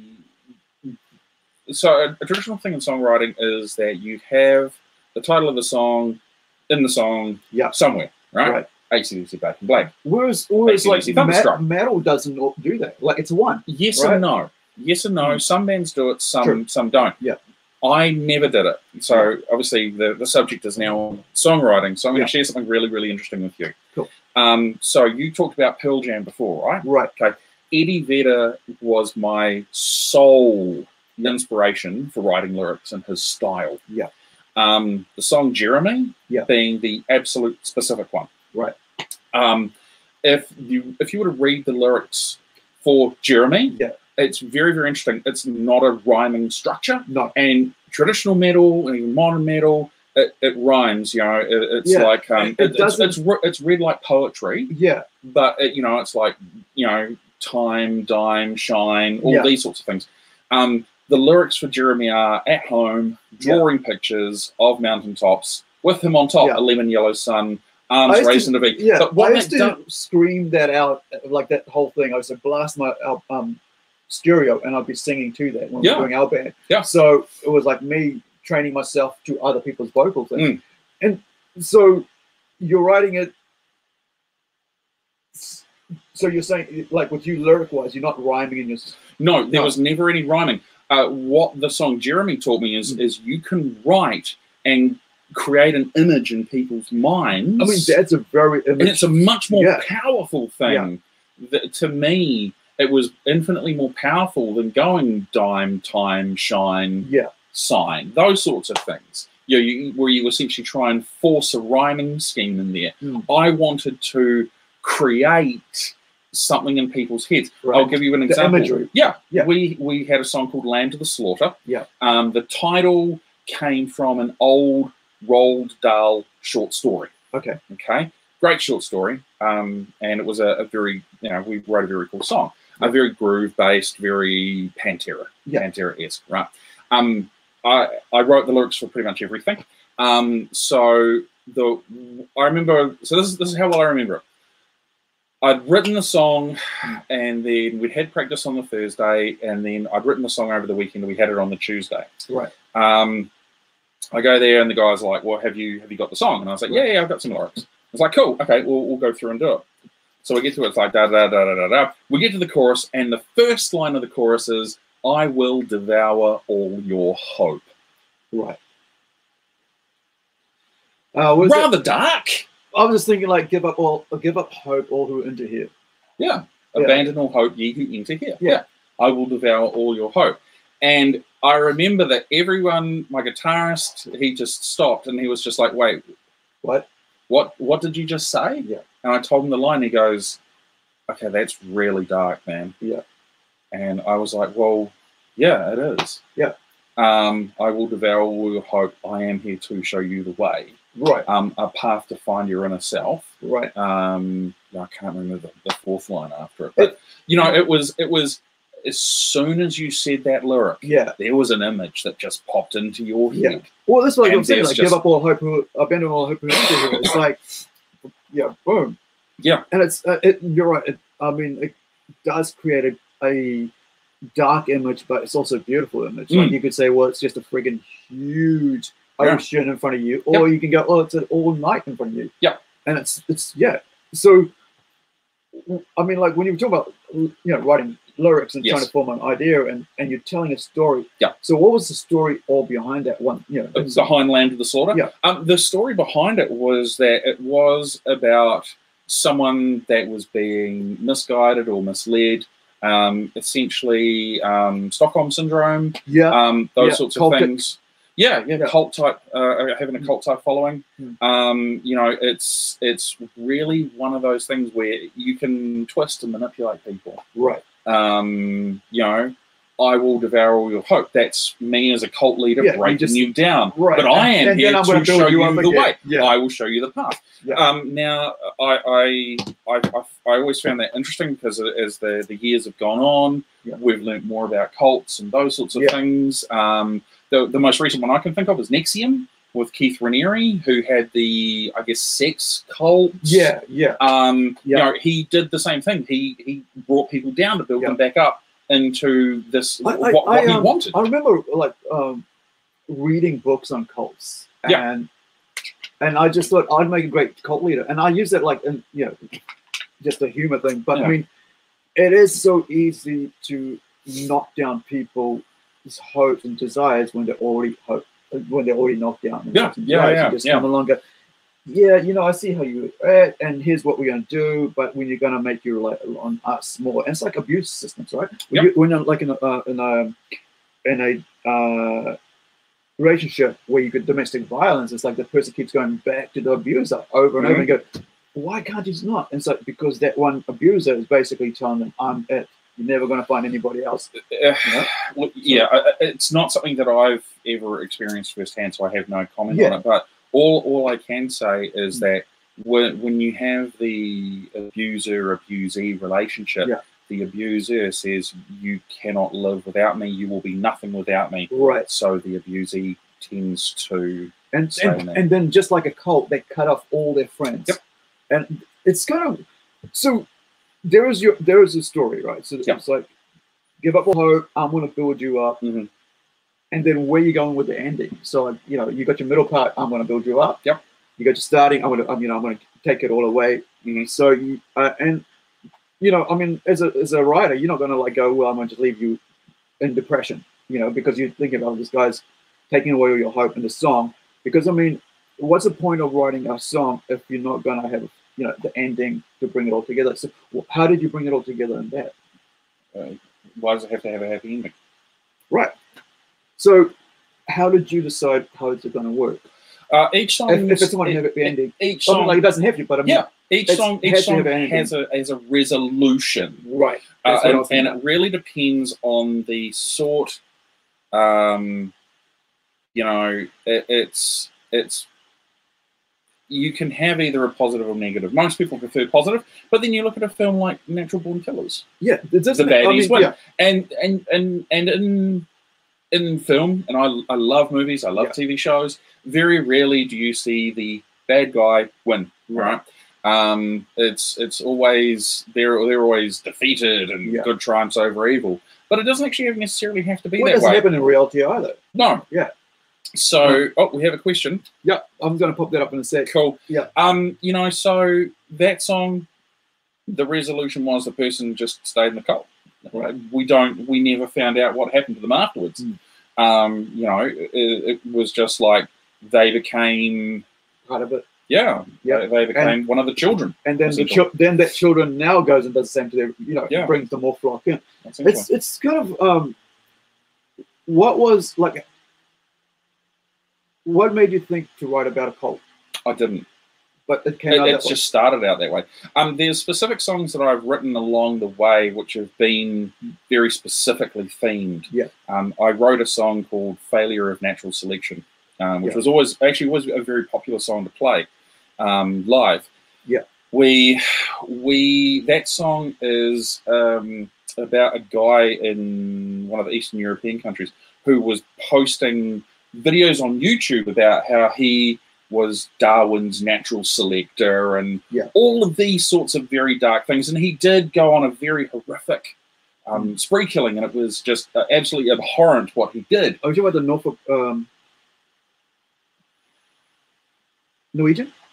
Maybe. It's so long ago, but I wrote it from three perspectives. Right. I wrote it from his perspective, the police chief's investigating it perspective, and then the general public's perspective. Right. So to write a song based around three perspectives, but all with one overarching theme to it, was a lot of fun. It was a song that was the hardest I've ever had to write. It took me probably about 3 months. So you got just going to it, coming back, going to it, coming back. Three different point of views. Yeah. I'm thinking of like Slayer's, you know, Dead Skin Mask, based off Angel of Death. Yeah, Angel of Death. Really dark stuff, but the music sort of doesn't. There's a thing about, like, I mean, even though, like, you know, we talk about like death metal and stuff like that, deathcore and stuff. It's not depressing music once you're actually in it as much. I mean, some people might find, like, I mean, like in everything, there's going to be a percentage that actually finds the darkness in it all and takes that darkness within. There are those, you know, that actually just enjoy it for the music, right? Yep. And so, how do you, I mean, like, as a musician who's writing that sort of music, how do you go, well, the whole idea of responsibility of music and art? I don't understand, like, because we deal with it a lot in like comics and stuff like that, and manga. It's like, oh, you got to be responsible for your art, you got to self-censor, or you got to have somebody else censor it. Did you ever feel like you needed to censor what you're writing? No, because you know, I wrote personal things about what was going on with me, in my life. So I wrote about a relationship breakup. I wrote about people judging me and telling me I'm never going to amount to anything. I wrote about my inner demons. You know, I wrote about, you know, that really, you know, if, let's say you're in a long relationship and it ends, and then you go to start a new relationship, and then suddenly that old relationship just keeps coming back in your mind. I wrote that perspective. But then I wrote about things like this dude who thought he was a natural selector and cults, but then I wrote a song which actually means nothing. It's just a bunch of sentences that I really, really liked, and I put them all together in a song. Just a bit of poetry. Yeah, essentially that's what it is. What's it like? I was thinking of a song that just when you said guy thinks about you know, something tells him it means like nothing. It's like, my father always told me, you'll never amount to nothing. I can't remember what song that's from, and you know, it's kind of, it's a metal song, and you think, you're like, well, at the end of it, like, I just find like the great thing about metal is that having the uniqueness of so many different talent genres. You know, you look at death metal having inspired the whole European movement. You know, was it like Norwegian? Well, you've got black metal, for example, right? That's okay. Now, black metal came about because. Well, hold on. Before we get to that, yes, let's get to these questions. So, okay, we have two then questions. We can move into the black metal. So, Monique wants to ask, what do you think of the mainstream songwriting these days? Now, if you're referring to metal, let's hit that one. Let's go with the metal. Okay. Mainstream metal. Right? Okay. Well, so we'll break it down into two parts, Monique. We'll talk about first one. We'll talk about mainstream metal. Then we'll talk about music in general, right? The wider music scope. Yeah. In metal music, I think now you've got a lot of bands that are taking that. You know, they've grown up with so many different genres. They're pulling bits and pieces from different genres into their style of music. The metalcore thing. No, there's bands like 12 Foot Ninja. They're an Australian band. They're really, really good. They will have, in one song, they might go from acoustic through to gent, which is another type of metal, through to reggae, through to a bit of dubstep, and that's one song. You know, and then you've got bands like Bloody Wood, the Indian metal guys. You know, they're taking a lot of their native instruments and they're putting it into metal, and that's really cool. It's really amazing. It's really funny. What I mean, I've seen. I think I hit them up through Patreon when I joined Patreon. I was like, what are these guys? Yeah. And then like I got the album. You know, and this is the cool thing. The other thing about Patreon, right?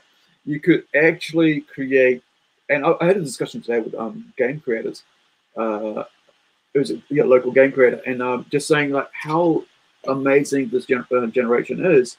That technically you could create your thing and put it out to the world, and then somebody will actually finance it because they love it. And without you having to deal with a manager, or I mean, like not a manager, like an agent, without a corporate recording, which we're going to get to. We'll get into. We'll talk about labels and management and all that sort of stuff. But later.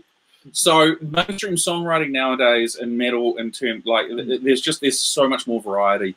You know, when I was growing up, I had my styles of music, and you know it was all very these are my styles, and I will not deviate too much from this path. But then my son, you know, he loves Take On Me.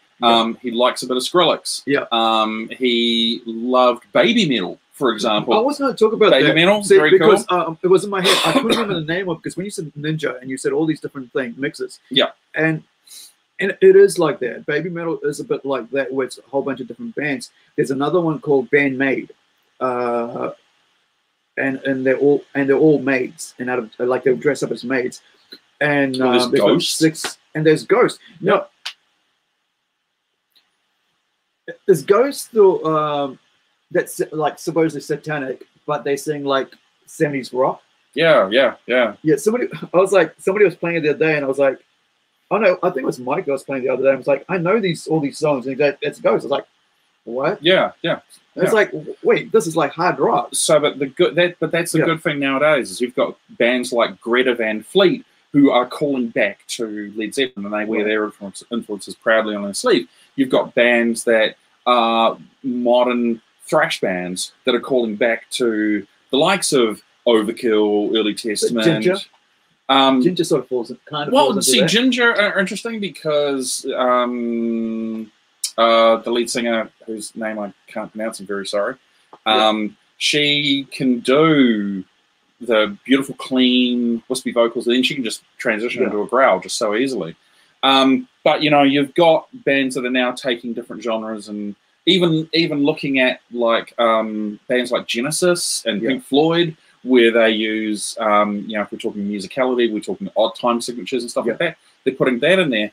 But then, you know, you've got all of these other bands that take other genres in the metal genre, and then they go, hey, cool, well, let's do this, and then let's sound like that. But then you have some genres that'll just focus so insularly on one thing. Sugar created the style of music that we now know as gent, right? D-J-E-N-T. But then you've got a million other bands that are suddenly like, oh, yeah, let's just play that, open that odd time signature, you know, and let's just have the drums be all syncopated and meet up in the middle. You know, bands like Periphery, Architects, that's kind of, you know, where they all started, and they've all moved away from there. So I think mainstream songwriting these days is very broad and expansive. But in terms of modern music in general, wow. So I have I will, I just don't comment on it. But carry on. So yes and no, right? I don't have a problem with some modern music. I have always preferred an artist who writes their own music. Yeah, right? that's what. That's the big thing. I've always also appreciated an artist more that plays their own music. Yeah. Right. So yes, there was a passion to it, like like we're talking about, like Lamb to the Slaughter. Yeah. There's a passion to the fact that you wrote those lyrics. Yeah. Your band played it, and you get up there and you're doing it. Yep. And when somebody says, "What's that about?" You go, "This is what it's about." Yep. And then if you're playing, like, I think it was it somebody else wrote Like a Virgin? Was it a dude who wrote Like a Virgin or something for Madonna? Yeah. And you go, how do you explain that to, but he's writing Like a Virgin as a guy. Yeah. And Madonna singing as a girl. Well, and it's like, you take a look at all these recording machines. Right. Dr. Luke Gottlieb, who wrote a lot of Katy Perry, a lot of Keisha music. They specifically write pop songs because they have a formula. It works really well. They write pop songs. Right. Now, as you're an artist to a certain extent, but you're also produced in such a way where it's like, okay, we need you to pitch this word here, this next word here, and here, and you can do this. And your scope of being a truly creative artist, it can be limited because you're part of a bigger machine. It's kind of what people look at when they do look at digital. It's like, I'm in digital art. I'm like, it takes me just as long. Yeah. My eyes and my fingers do the same thing that Yeah. I would do with a paintbrush, but I do it cleaner because I'm using digital. Yeah. And there's a reason why I do it. But the balance between machine and man, right? I mean, producing music and art. I mean, can a machine produce art? So Trent Reznor from 9 Inch Nails came up with a really good piece to speak about that. Yeah. Is that he doesn't use machines as a crutch. They are just simply an extension of the art he wishes to create. Right. Industrial metal. So that's the other thing I forgot to say. I was into industrial metal.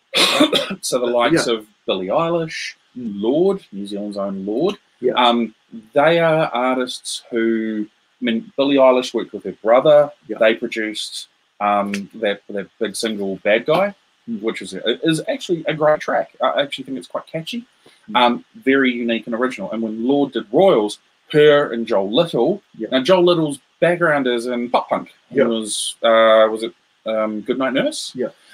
So he brings an understanding of how to write a tune and stuff like that. But essentially, Lorde did a lot of the heavy lifting on that one. The funny thing about Lorde and that Royal song, I didn't, because I don't listen to radio, right? Yeah. I don't even remember. Like, the only time I ever get to listen to radio is when someone's actually putting it on the cut. Yeah. And I'm with them, and so otherwise I just listen to my music that's on my like on my phone or on YouTube. So my brother wrote a friggin' song in Hindi to Lorde. Okay. And to Royals, and he put it online, and I was like, "This is so funny, man! This is just so funny. What the hell? It's about Indians with their gold." Yeah. But it was made culturally specific. Yeah.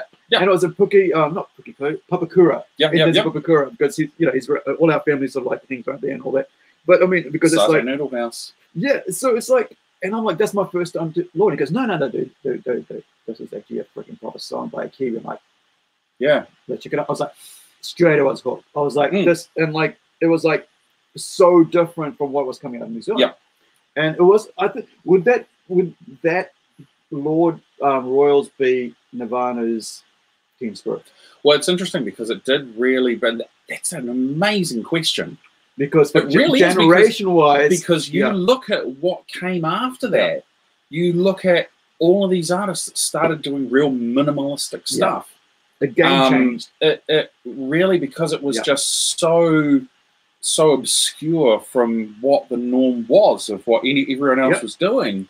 It took off in such a big way. So, to an extent, yes, because it hasn't playing stadiums. Because it hasn't created an entire subgenre. Right. It led a change in pop music revolution in terms of less can be more, but it didn't create its own counterculture. Well, the minimalism. Who's the other Kiwi guy who did the song for, I think, Game of Thrones or something, and also for oh gosh, was it Lord of the Rings, the redhead guy? Anyway, Kiwi redhead, I think it was. Oh, and it was like, it reminds me like him coming after Lord. Yeah. And that sort of minimalism. So we've gone round way around mainstream. So back to like the Trent Reznor thing. Yeah. What is it like? The instrument is extension of his music, or something like that. So, I mean, and so industrial metal is something we haven't talked about. No. And so, when I remember like industrial metal was like, I'd go past Massport mowers in Auckland or cannery, like on Panmure, on Mount Wellington Highway, but doom, doom, doom, doom, doom, and you think like Syndicate, you know, and then so. Did you ever? I mean, like you guys are four-piece music instrumental band. You got bass, two guitars, and drums. And a singer, so 5-piece. Did you decide to bring any other instrument into that before we move on? Okay, so just core. Yeah, we were all musicians. Metal. We all play pure metal. Pure metal. That's it. Okay, so I've got one more question here, and then we'll move on to. I think it was back. Let's go to recording after this. Yeah, cool.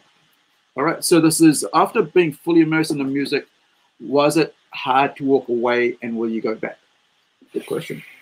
That's a big question. Once you have the, okay, it's actually quite a wider question in general, because it's once you've been fully immersed in music. The bigger question is once you've been fully immersed in performing, right? Because the buzz you get from being on stage and performing a play versus the buzz you get from being on stage and performing your own music, they're a very similar buzz. It's very similar. It's a connection to the audience. It is, and you can.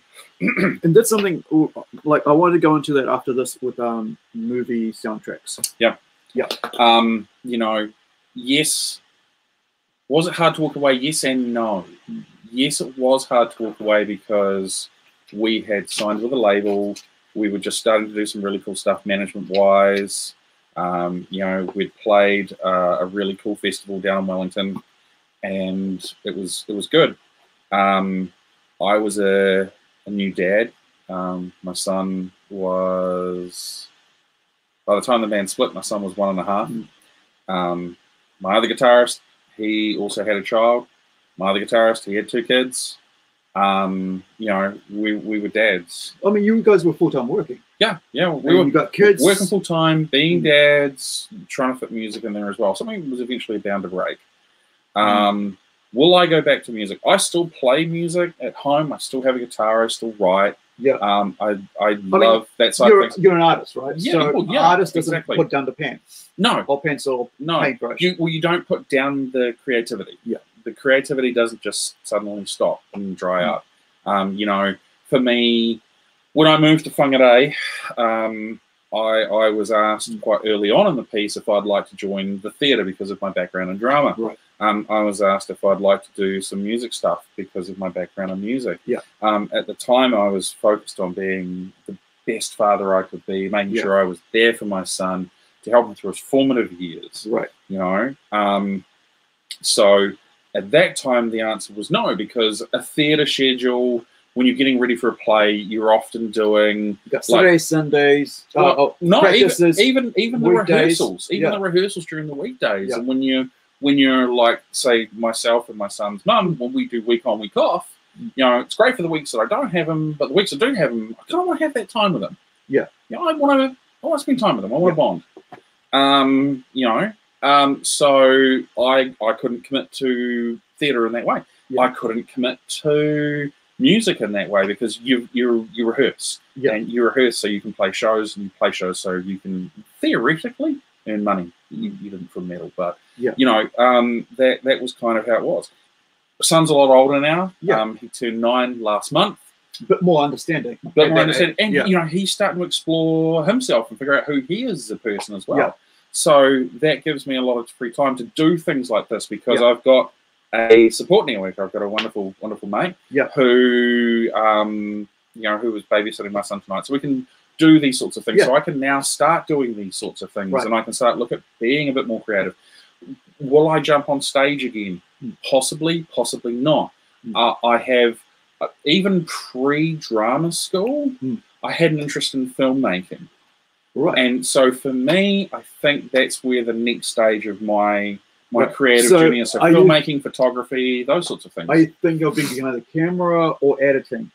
Behind the camera, directing. I enjoy working with people because I have an understanding of actors and what they need to help with roles. That's the thing about being someone who's performing on stage. You understand what the relationship with the audience is, how to time things, and remembering lines and so on. But as a musician, you got to make sure you remember the lyrics.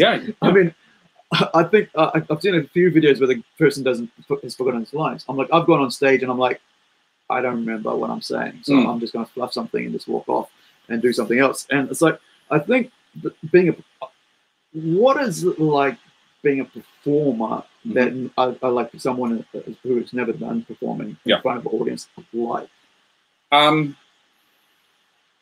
So I would, and this was a ritual that I had for 6 years.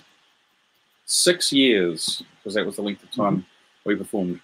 I would always pick up the microphone and I would stand with my back to the audience and I would say to my drummer, well, you brought me here. And he would go 1, 2, 3, 4. And that is how we always, without fail, started every show. Because he was the reason I was there, and I never forgot that. The you know, it's, oh man, you know, when you tour, it's tough. And when you play shows, sometimes you're playing to the other bands, and that's it. And there's a challenge that there's your peers. It's like, okay, your peers that come out to watch you. Well, no, you're playing to the other bands on the bill, right? But that's it. There's no paying audience or anything like that. How do you go? Well, it's just a waste of my time. I'm not going to generate any money from this. I'm not getting any feedback from anyone. I get no crowd interaction. You know, versus some shows where we played a show down in Christchurch and my bass player just threw a $3,500 bass on the ground and just dove in. Dove into the pit at the very end. He was just moshing hard. You know, each show is different, but the thing about it is it's the performance. And it's there's a few different components to it. It's the need to be center of attention. It's the need to express yourself creatively. You know, for me, it was always the need to just be a ham. It was just, you know, I'm quite a quiet person in general, but on stage, it's completely different. You know, when I was in the band, I created 2 characters, and that was the whole drama side of things. I created the demon and I created the Joker. The demon was the one that would, and we're talking metaphorically. I didn't suddenly sprout horns. You're talking about like the dark. Well, I'm talking about the one that would be like, I would yell at people and incite them to come up to the front of the stage and really interact with us. Or I was the Joker, where I would say the weirdest things that you could say, like in between songs while my guitarist is standing there and he's tuning his guitar, just suddenly for me to turn around and say, breakfast is the most important meal of the day. And then I'd be like, what the hell? 1, 2, 3, 4. Okay, we're going to start a song. Because that space between songs and tuning, that people could tune up, right? And they can go buy a beer. They can start their own conversation. How do you consistently keep them engaged that whole time? You have to do something. Very few bands that do not need to talk about anything. I can think of 2 off the top of my head. One of them is Tool. I was just thinking that. Tool. They can just stand there in complete silence, do very minimalistic movement, and it's the music. And it's the lights, and it's the show, and it's because they've got all that thing, art stuff going on in the background. You could just, while they're doing the thing, just watch whatever's going on. Another band that's like that as well is Meshuggah, and they, you know, they just stand there and they just exist. But they exist to play the music, and they'll play the hell out of it. But man, they are so good. Well, I mean, Tool's another one of those, like the Lord Nirvana things, and like Pearl Jam, right? The movement kind of like that changes the scene. And do you think Mastodon and all those guys that came after Tool in the 90s, basically because Tool? Yeah, partially yes and partially no. I think Tool definitely came from your early progressive bands like Rush, Genesis. Was it Diamond Head? No, not Diamond Head. There was another one that was in the 70s that was like that. That said like Merciful Fate. There's definitely been a few. Definitely been a few progressive bands that everyone's sort of drawn influences off. I remember listening to like documentaries about the whole. You were talking about eight or something. The beats which like Tool plays at. Was it 4/4 is a normal, isn't it? 4/4 is the traditional standard. And then 1, 2, 3, 4. Was it 4/6? Was it that 6/4? 6/4 that Tool plays at? No. They use a lot of different odd time meters.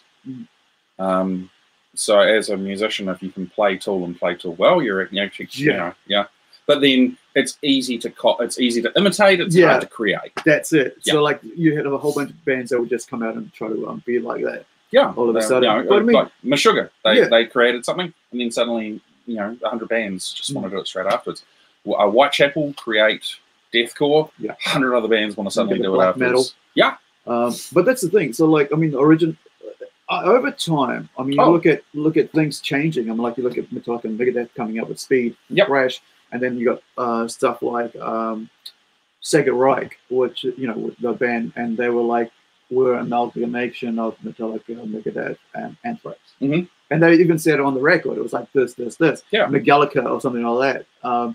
And so, but they end up having their own sound after a while. They do. And I think that's the cool thing about it. It's like after a while you go, well, I don't think we just want to be imitators anymore. Well, look at Korn and look at Limp Bizkit, right? So we go back to the early 2000s on this one, right? So I'm going to show my age again, right? Well, I mean, I can't. You look at late. Rap metal, right? Huge. Go back a decade, Public Enemy and Anthrax, to bring the noise and bring and also Aerosmith and Run DMC, a decade earlier than that. Walk This Way, and those guys get slated for it. It's just like, no, this is just horrible. And then all of a sudden, Limp Bizkit, Korn, they do it. Linkin Park, everyone's like throwing rap in there, and it's like, okay, cool. So, and now you got rapcore. So, I think. There is no sort of like, that's the cool thing about metal, right? There is no, this is how we do it.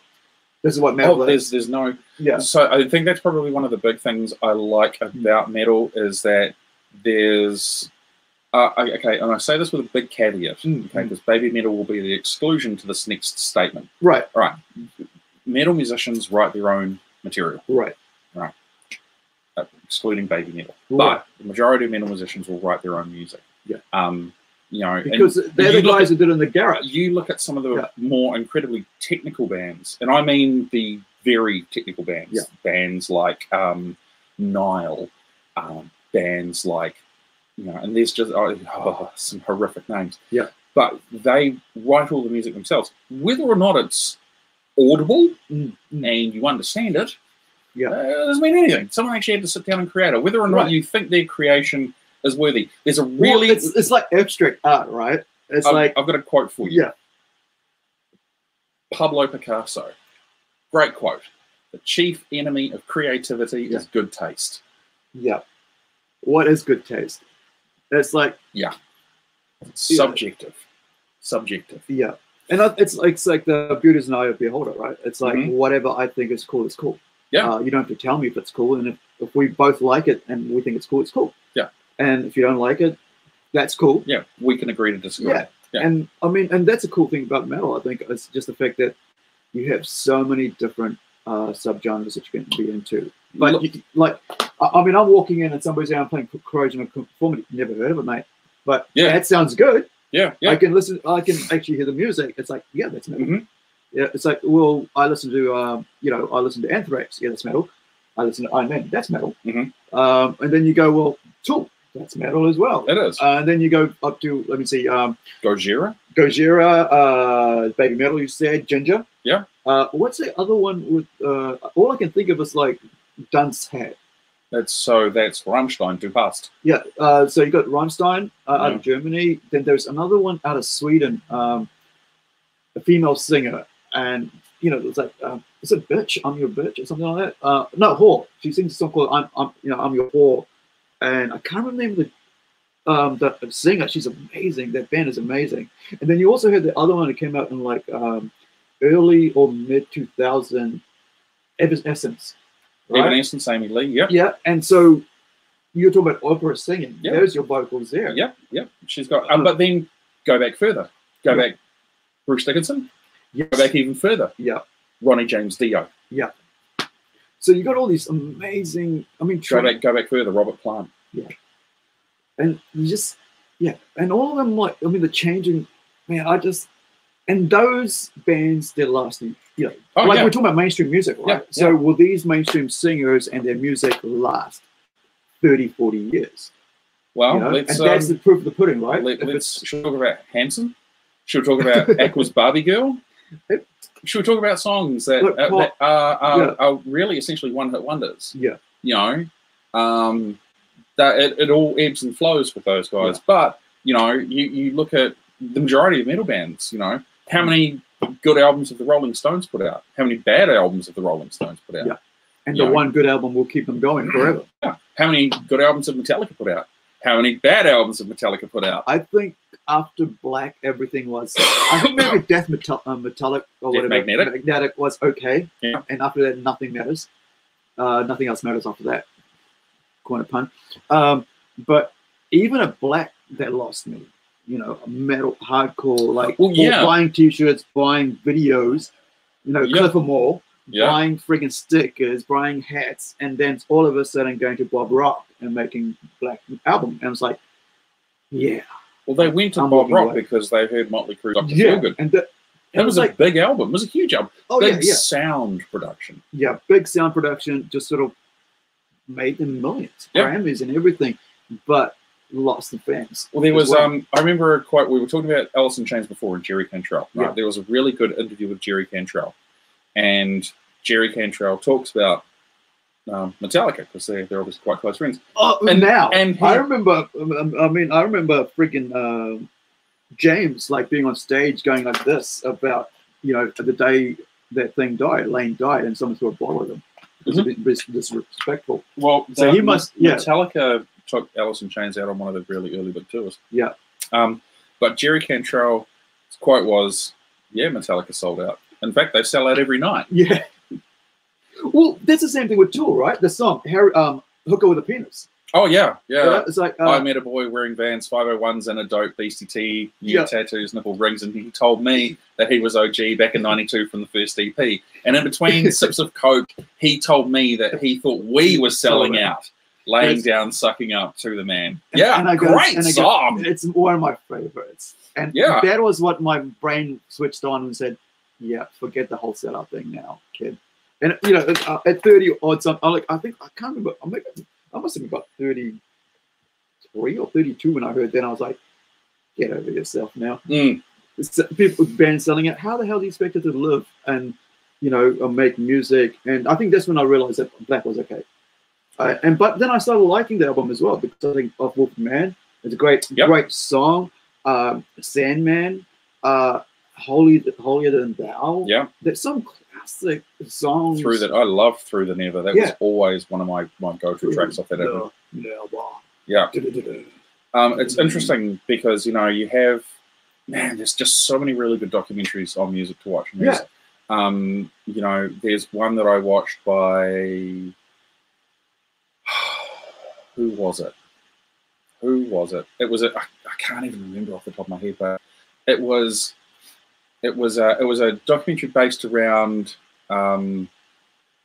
Sub Pop and that record label from Seattle. The Nirvana and not Nirvana, Radiohead.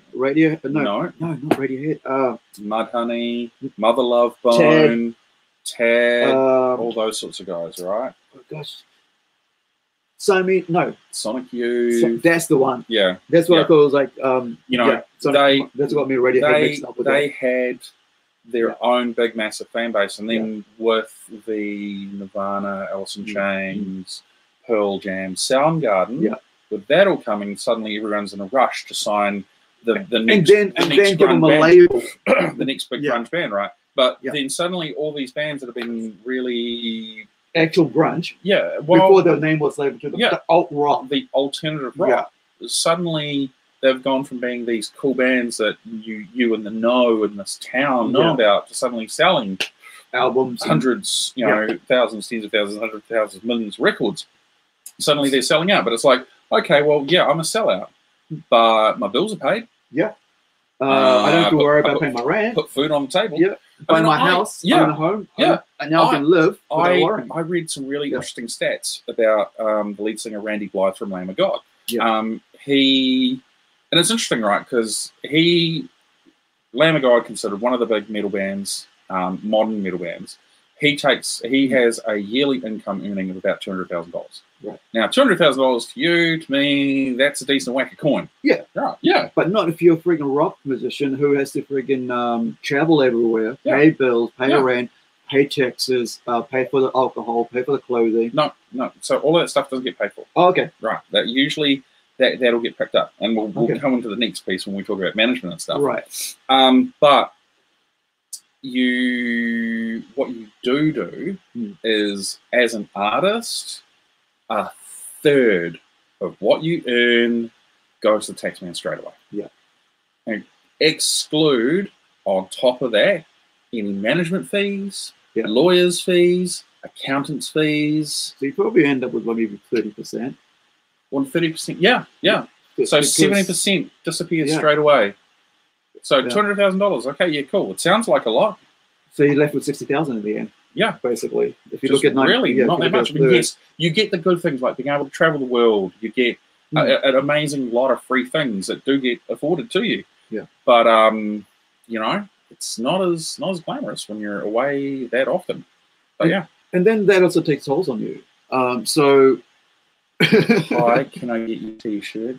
It's not my T-shirt. I'm guessing his one. Because his T-shirt's really cool. Oh, right. You're talking about the that's a Punisher one. Yeah, Punisher T-shirt. I can see. No, don't read it. No, these don't show up until I show it. Okay, yeah. So we won't put the last comment in there. Thank you, Patricia. That's very appropriate. Yeah. Awesome sauce. All right, so we're moving towards management. Yeah. Let's. Do you want to hit management first or recording first? They both intertwine in a lot of ways, so we can talk about both if you like. Recording and management. Yeah. Because this is actually, knowing the business side of things is actually probably the one thing that most artists will often overlook. Yeah. And it's often the one that can get you the most caught and tracked. You know, contracts. Recording contracts and all those sorts of things. Is it buffering? It's buffering. Here we go, we're back. That's weird. So you guys have probably self-released an album. Yes. You got a video out. Yes. You've got a song on the tribute. Fundraiser for Christchurch. Yep. This is the next one's your second album. Yep. Or you're about to get signed and then second album. It's about to get signed and then second album. Okay. So how does that come about? Our bass player, our last bass player, he works for a company that deals with a guy who essentially has his own recording label and his own studio, and we make a connection. We get an introduction. We sort of will chat and all hang, and the guy who runs the label is actually really cool. He's also a musician as well. Yeah. He started the label because he wanted to put out artists that were eclectic. So he was a big fan of John Peel. Right. John Peel was a very, very well-known... Peeler. The Peel Sessions. Yeah, the Peel Sessions. Yeah, I grew up on that. He did the John Peel Sessions, which was big on BBC radio. You know, he would play anything from like classical through to Napalm Death. Yeah. And almost straight after each other. He never believed in just playing particular genres of music. It was very all over the place. I got the punk stuff out of the Peel Sessions because they put an album together, the Peel Sessions, the metal, and I think that's what got me into punk. Okay. Yeah. So the guy's name was Matt Tematera. Yeah. And he didn't have a metal band on there. He had a reggae band. He had your more sort of like 80s Kiss rock type band. Yeah, glam. He had an acoustic band on there. He had a soloist on there, so dude that was just all instrumental guitars. Yeah, and so he's trying to put a and he's putting together a roster of artists that are very eclectic. Yeah. So we kind of fell into that. We had recorded we had an album's worth of new material. A lot of it. What 12 songs? 10 songs? Yeah, about 10 songs. They'd all been road tested, apart from one, which I'd never written lyrics for. Yeah. They'd all been road tested, so we were kind of out there, and we played them. We'd made refinements, practices as we were going along. He presented us with a contract. Right. We also happened to get a connection with Dave Dobbin's manager. Right. We went and had a chat with her. It was really, really interesting to sort of learn about a bit more ins and outs about the business. And then, we sort of had a look at the contract. Everyone sort of read it. I had a look at it from my perspective and what I was looking for. And to me, the main thing was that we were going to own our masters. Right. That was going to be the big thing. Masters and publishing are the things where it has the most long-term benefit and gain. Yeah, and ownership of your music. So now, why did you think that to own your masters? Was the most important thing? Is it because of seeing what happened with Michael Jackson, seeing what happened with George Michael? No. All that sort of background music? No. Or no? No, I just wanted to make sure that if it didn't ever work out with us and the label, that we would be able to take our album and walk away. Right. As long as he recouped his money, I was okay with that. Because he was going to invest. The financial investment fell on him. Yeah. To record the album and then to get it all produced and mixed and mastered, as well as artwork and stuff like that. We quickly became we signed with them, but then we started having problems internally. So things didn't go the way they should have. So, what do you think? Like, I mean, you guys are all busy adults with kids. Second album, contract. How much was the contract worth? So we weren't going to make any money off it, but what it gave us the option to do was it gave us the option to make money off touring. Yeah. It gave us a wider distribution deal to be able to get our music out to a greater number of people. Yeah. So in metal, especially, you make the majority of your money off your touring. You do not make a lot off the actual album sales. Yeah. Because I mean, it's producing the albums like so much. Like I know you said the first one cost you less than $1,000. Yeah. But that was because you did it at your own. Yeah, we did it ourselves. But then you got to get when you're producing and you got a record label, they're going to get their own guys to come and do everything. Exactly. And mixing and stuff. And that guy's going to ask for his own price. Yep. For every hour you spend, you're going to get paid for. Every hour he spends, he gets paid for. Yeah. And then he's going to also charge you for the recording space, the studio. How much did it cost for the second album? We had no financial liability on that. The owner of the label also had his own recording studio, and he was also an engineer. Right. So we tracked that second album out in Helensville, all in his studio that he'd custom built. Yeah. And we kind of did it all that way. So the time was just his own time. Gear, wear and tear and stuff like that was just kind of something that, So in terms of, the rates he probably could have charged would have been about $150 an hour.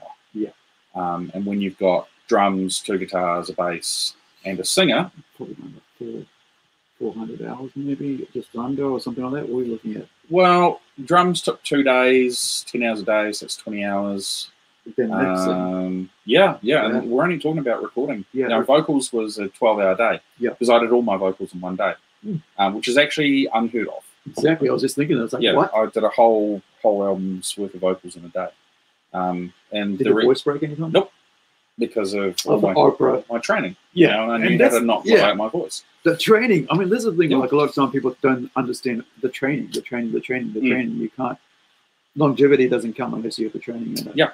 Which is why I used to teach other metal singers how to actually sing, because I would notice that we would be playing with these up-and-coming bands, and the singers for the first 2-3 songs, they're strong. It's a really good, strong vocal, but by the end of the set, they're like, it's all very weak and thin, and they're struggling because it was all passion, no technique. Yeah, and by that time the audience is going, this is getting a bit boring. Yeah, or you lose your audience. Yep.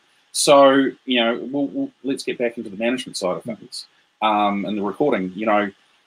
When you're looking at a contract, it really depends on what you want to get out of a contract. Now, I've seen one long-form contract in my life, and it's about that thick. Right. And it's like a Disney contract by the looks, sounds of it. It's a lot of... Disney's like I think it's about 100-page contract even before you get into anywhere. It's a lot to do with legal speak, right? But then there's all these little hidden bits and pieces that are just put in there. Like, so nowadays, for example, right, CDs and vinyl, those sorts of things are not traditionally done anymore. Yeah. It's all digital, right? You know, Spotify, YouTube, Pandora, streaming services just in general, right? Yeah. You sign up for, there's a really great service called DistroKid, for example, where you can sign up for DistroKid, release your music to them, they'll get it out on all the streaming services, you make a bit of money, they make a bit of money as well.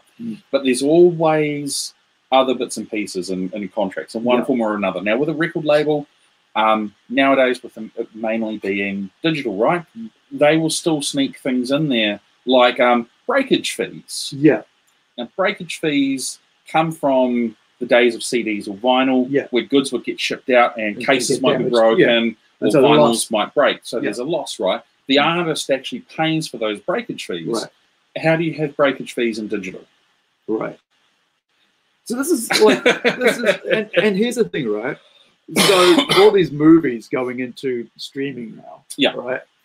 So what? I guess they'll be charging those directors breakage fees or studios breakage fees because they're going to streaming, because those canisters should have been getting broken. So film canisters are quite a thing of the past. They don't really happen that much anymore. It's all digital, but I think this whole idea of, it's so, like we're talking about, like you're teaching young kids, up and comers, how to sing. And train their voice. Did you also talk about contracts and how to do management? Because that's, that's the same thing. Like when people come to me with the idea for comic books or writing, I'm like, don't tell me it. Right? It's unsolicited material. There's you've got no intellectual copyright on it. And there's and it's the same with music. It's the same with any creative endeavor. Unless you have a way of being able to show that the original idea is yours, then it is open for theft, basically. And I think because like artists are stolen all the time, and people are claiming it as their own all the time. I think it was like Chinese company was making T-shirts of a local artist here and claiming it for that was their art. And no royalties, no nothing, not even a word, just stolen off the internet. And so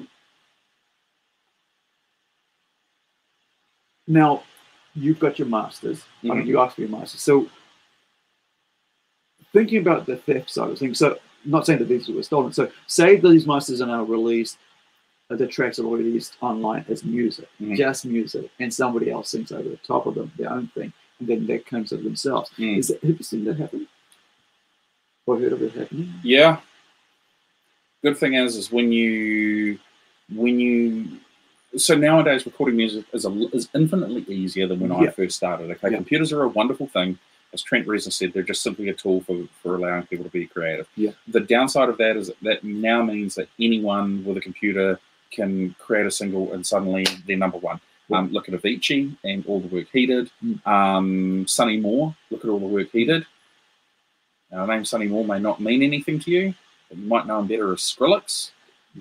Okay. Just ripping stuff up and putting all together. And correct. Mishmash, Dead Mouse. You look at Skrillex just did a freaking a YouTube anime music theme to it, and I think it's called Obsolete. And I was like, wait, how does that? Like these guys get a chance to do that. And then you listen to it, like you're saying, like it's just bits and pieces of everybody else's stuff. Or it can be original creations that they've done in their home. But nowadays, being able to record your own music at home is a lot more simple. look at what Billie Eilish did. Her first album was essentially recorded at home. Yeah. Okay. Her brother Phineas, right, that was them. The Broods, who are from Nelson, the brother and sister. The Knots, I think. I think it's Georgia and Caleb, I think. Don't quote me on the brother's name. But they created essentially their first batch of music, and they worked with Joel Little to create a little bit more as well. Yeah. But again, that's something where they started using SoundCloud or Bandcamp. Yeah. And they were able to get their music out that way. Once you have it out in a digital space, it's open. It is obviously open for theft with places like SoundCloud or Bandcamp. It is, the date it's uploaded and that sort of time, that's obviously registered in there as information. Yeah. But also when you record through anything like any sort of digital audio workstation, the days the files are on there. That information is all stored in there as well. Did you guys end up releasing anything digital? Yeah, our first album was also done digital as well. And this is like what we're looking at here, about 2013 or 2012.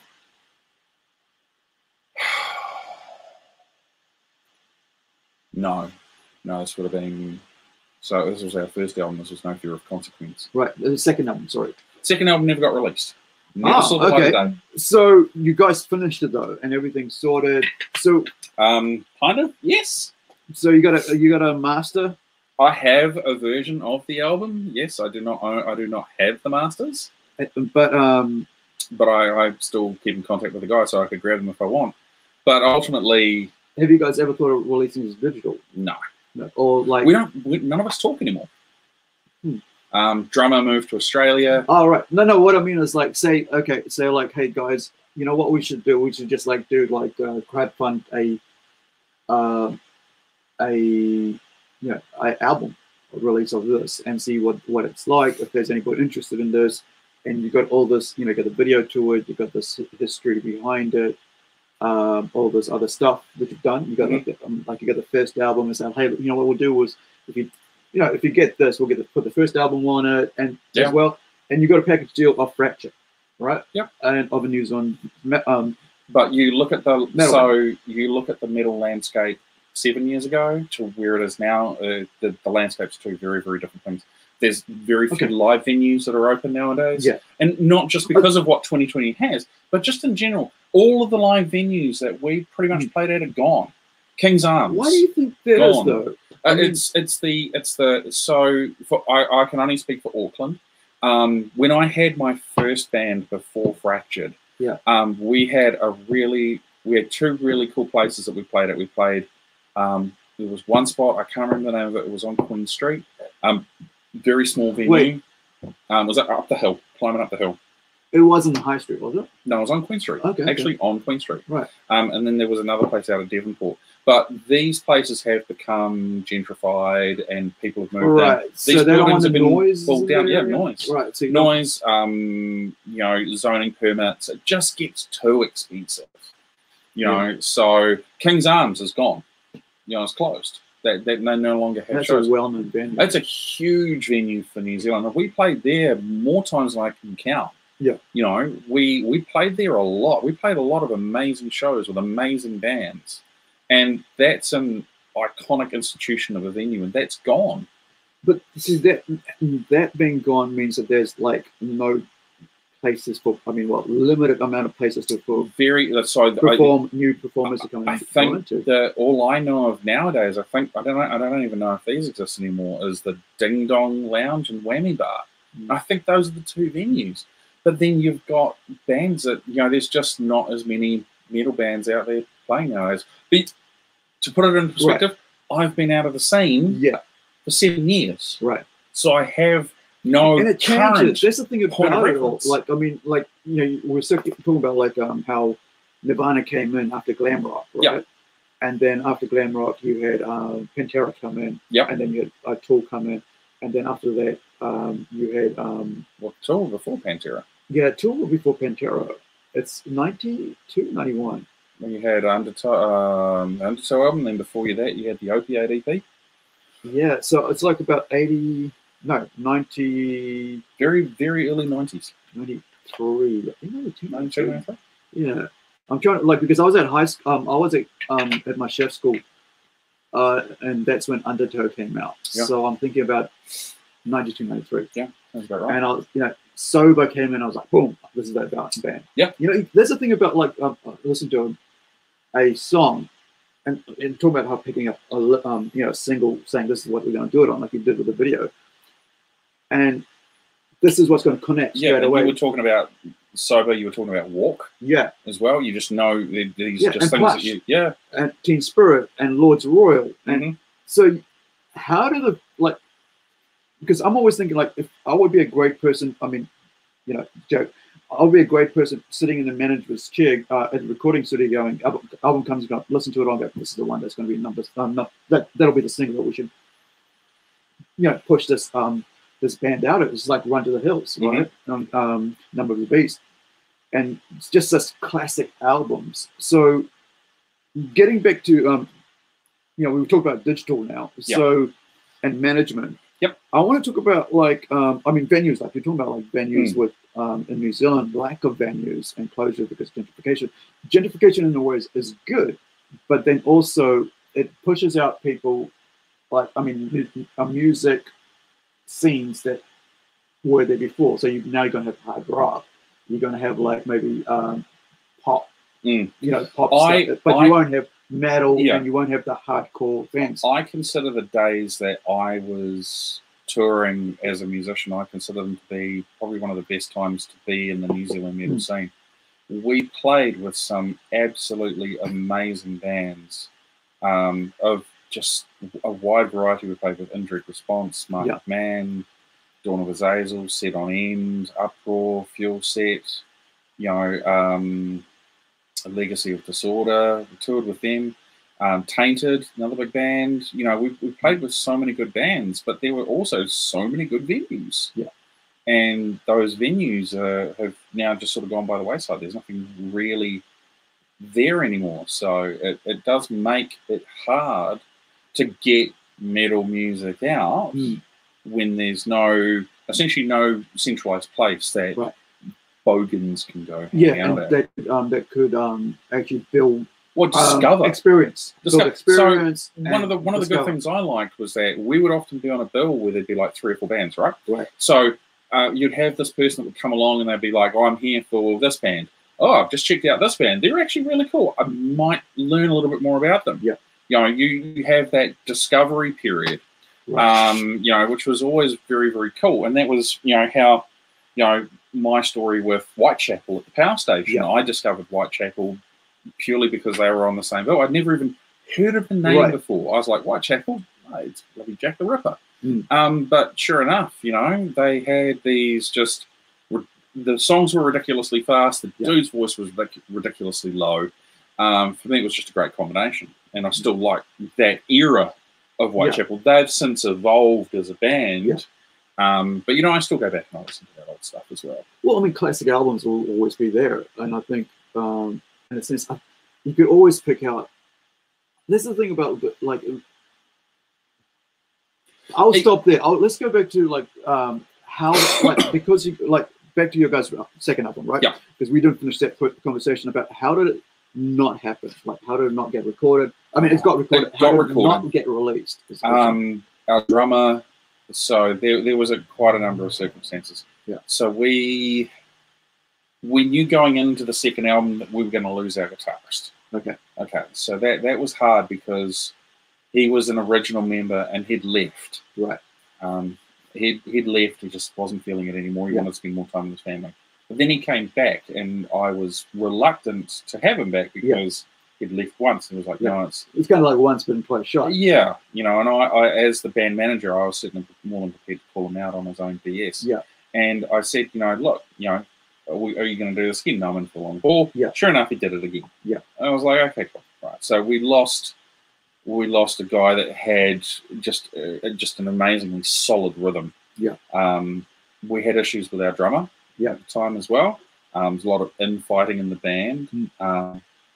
I was starting to make a lot more things happen in terms of touring and shows and people's commitments. Setting things up. Yeah, people's commitments started getting in the way. Life started getting in the way. I was also a new dad as well, so I wanted to be there more for my son.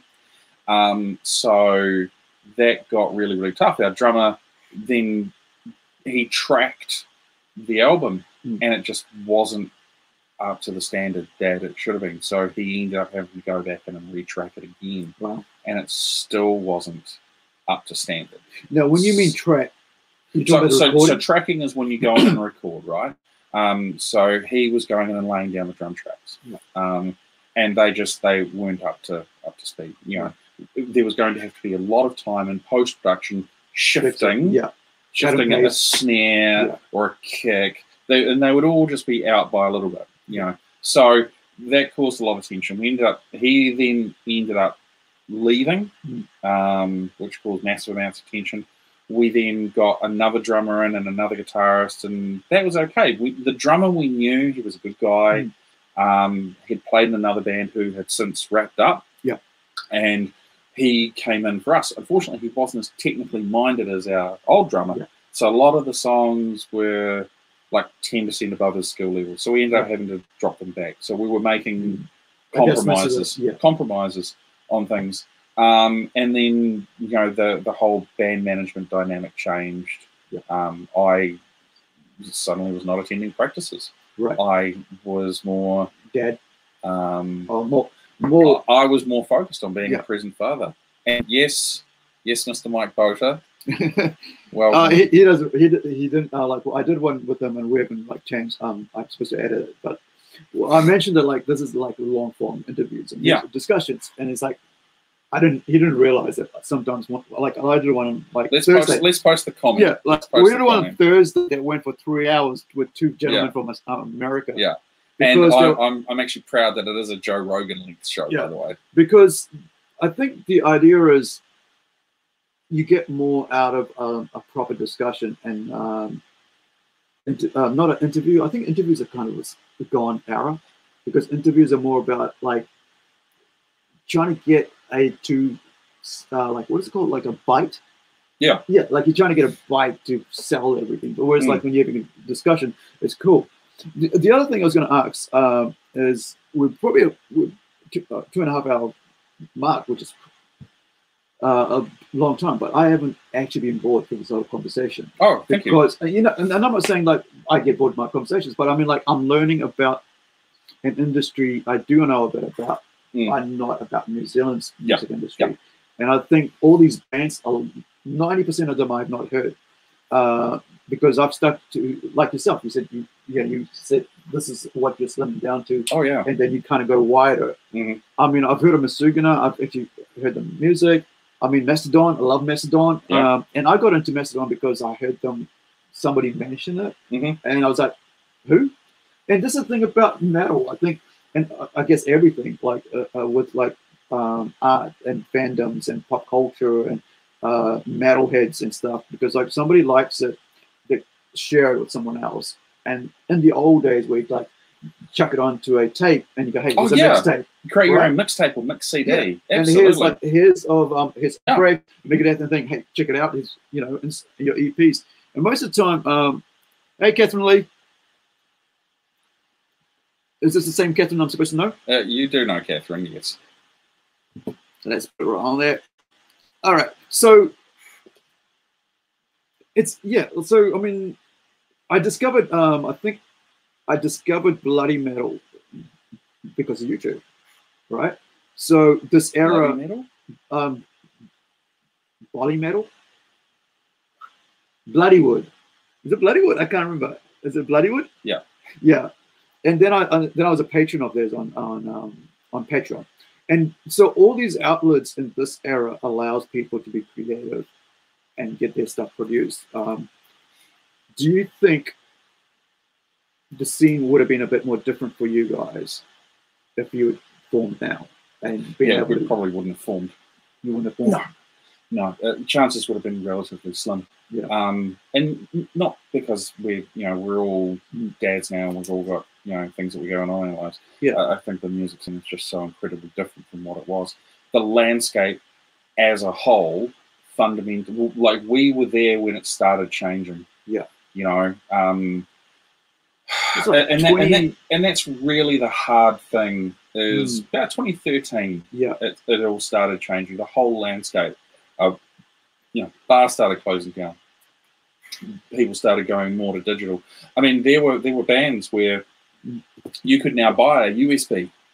I remember a band called Darklight Corporation in 2010 going, well, you can buy our album on a USB. Yeah. And they were selling it. They were light years ahead of where any other metal band was. And Darklight Corporation. Yeah. You know, they were so ahead of the curve, and they saw where it was all going.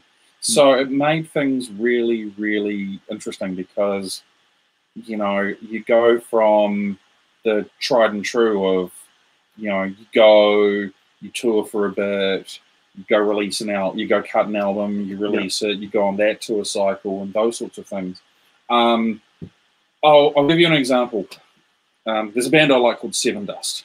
I love Seven Dust. I love Seven Dust. Right, I've seen them. Show me the light. They started off in that cycle, right? Yeah. They then went through into the digital cycle. Right. They then went through into the crowdfunding cycle. When did they go to the crowdfunding? They've been crowdfunding for a wee while now. Wow. They now are, you know, so you've got the advent of online shows. Yeah. You know, they were then, you know, I think it's either this month or next month that they're going to be playing their third album, Animosity, start to finish, and you can buy an online ticket. I think tickets are like $15 American. But here's the thing. But it's the closest we're going to get to anything at the moment. Yeah, but here's the thing, right? It's only going to be for a while, and like not for us, but for the rest of the world that are going through this thing. So, but like theaters and the struggle of theaters trying to stay open, those pubs and those venues are not going to be there. No, because they're already broken, they're already bankrupt, and if they go, like especially in America, I'm looking at the guys over there. You know, the small businesses are just closing left, right, and center, and you know, people whose all their livelihoods are gone. Those venues who are open to metal, they'll be like, yeah, no, I'm not going to be able to do that anymore. So there's no venues. So then digital is going to be the thing for it. But the other thing I'm thinking is like, okay, they're performing online. Yeah, it's not the same thing. No, of course not. And it's not the same thing. And so the other thing that's going to bring it to the whole experience of movies and music and the whole. Like the communal thing with theaters, and the reason I'm talking about this, I'm going to give away 2 movie tickets, thanks to our event cinemas here in Whangarei, to Wonder Woman. Free. Oh, and there's a reason. There's a question. Is that Wonder Woman 1984? Yes, there's a question. There's a question that I'm going to ask that has to do with what we talked about tonight, and that'll be coming up later. And you and I'll ask the question, but you. It's off this. If you watched it, and sorry if you guys are internationally watching it, it's only for us locals here in Whangarei. And if you're coming up to Christmas to visit your nan or your auntie and uncle up north, then you could probably grab the tickets. Yeah. And I'll let you. You'll just have to email me, and I'll actually post it out to you on mine. So it's 2 tickets to see Wonder Woman 1984 on 28th of December. All right. Wow. And this is the first time I've done it. Man, that's cool. And because I just went and I said, hey, guys, I want people to come to the cinema. Yeah. I love the cinema. So this is what I'm talking about, the audience experience. Cool. So when you go to the movies. Yep. Or when you go to any public gathering. Right. Without music and that,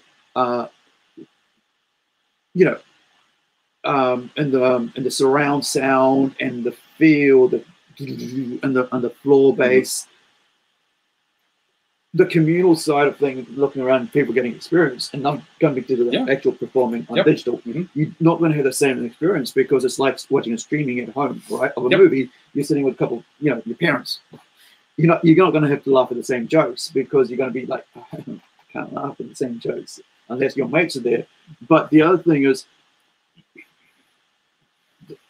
there's 100 or 200 people next to you laughing at the same thing, a communal thing. Just like when I'm watching Pantera at Logan Theatre, right? Yeah. I'm about 5 things back, and so I was smoking the doobie up there and passing it around, and you're laughing, you go, oh, that's funny, and everybody's into the sweat and all that. By digital, there's this disconnect as much as you can. Okay.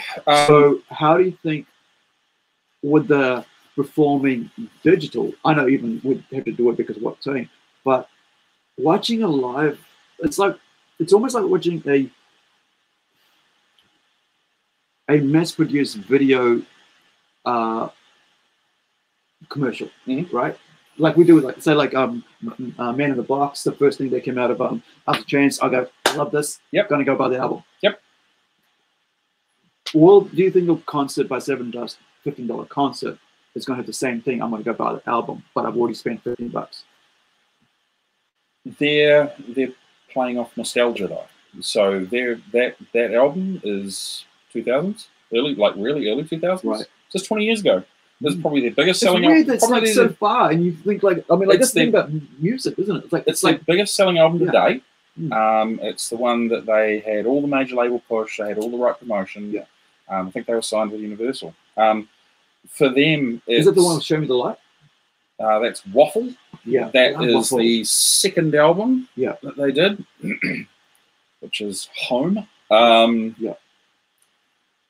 But, you know, at the end of the day, how else are they going to put food on the table? They can't tour. Right. Just because they can't tour doesn't mean the power bill ain't due. Yeah. No, power bill, and internet. the tax man's still collecting. The tax man's still going to be coming. Tax man's still collecting. So, you know, the thing is we all have a shared collective experience when we go to events, right?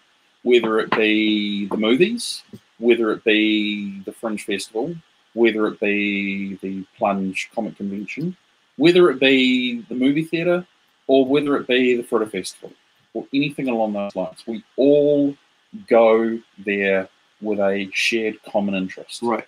Okay. We do that because, and you know, we often go to these things and we'll see people that we may not have seen for a while. Yeah. And we're there with the same common purpose. Right. Okay. When you're digital, your experience that you have digitally differ from person to person. Yeah.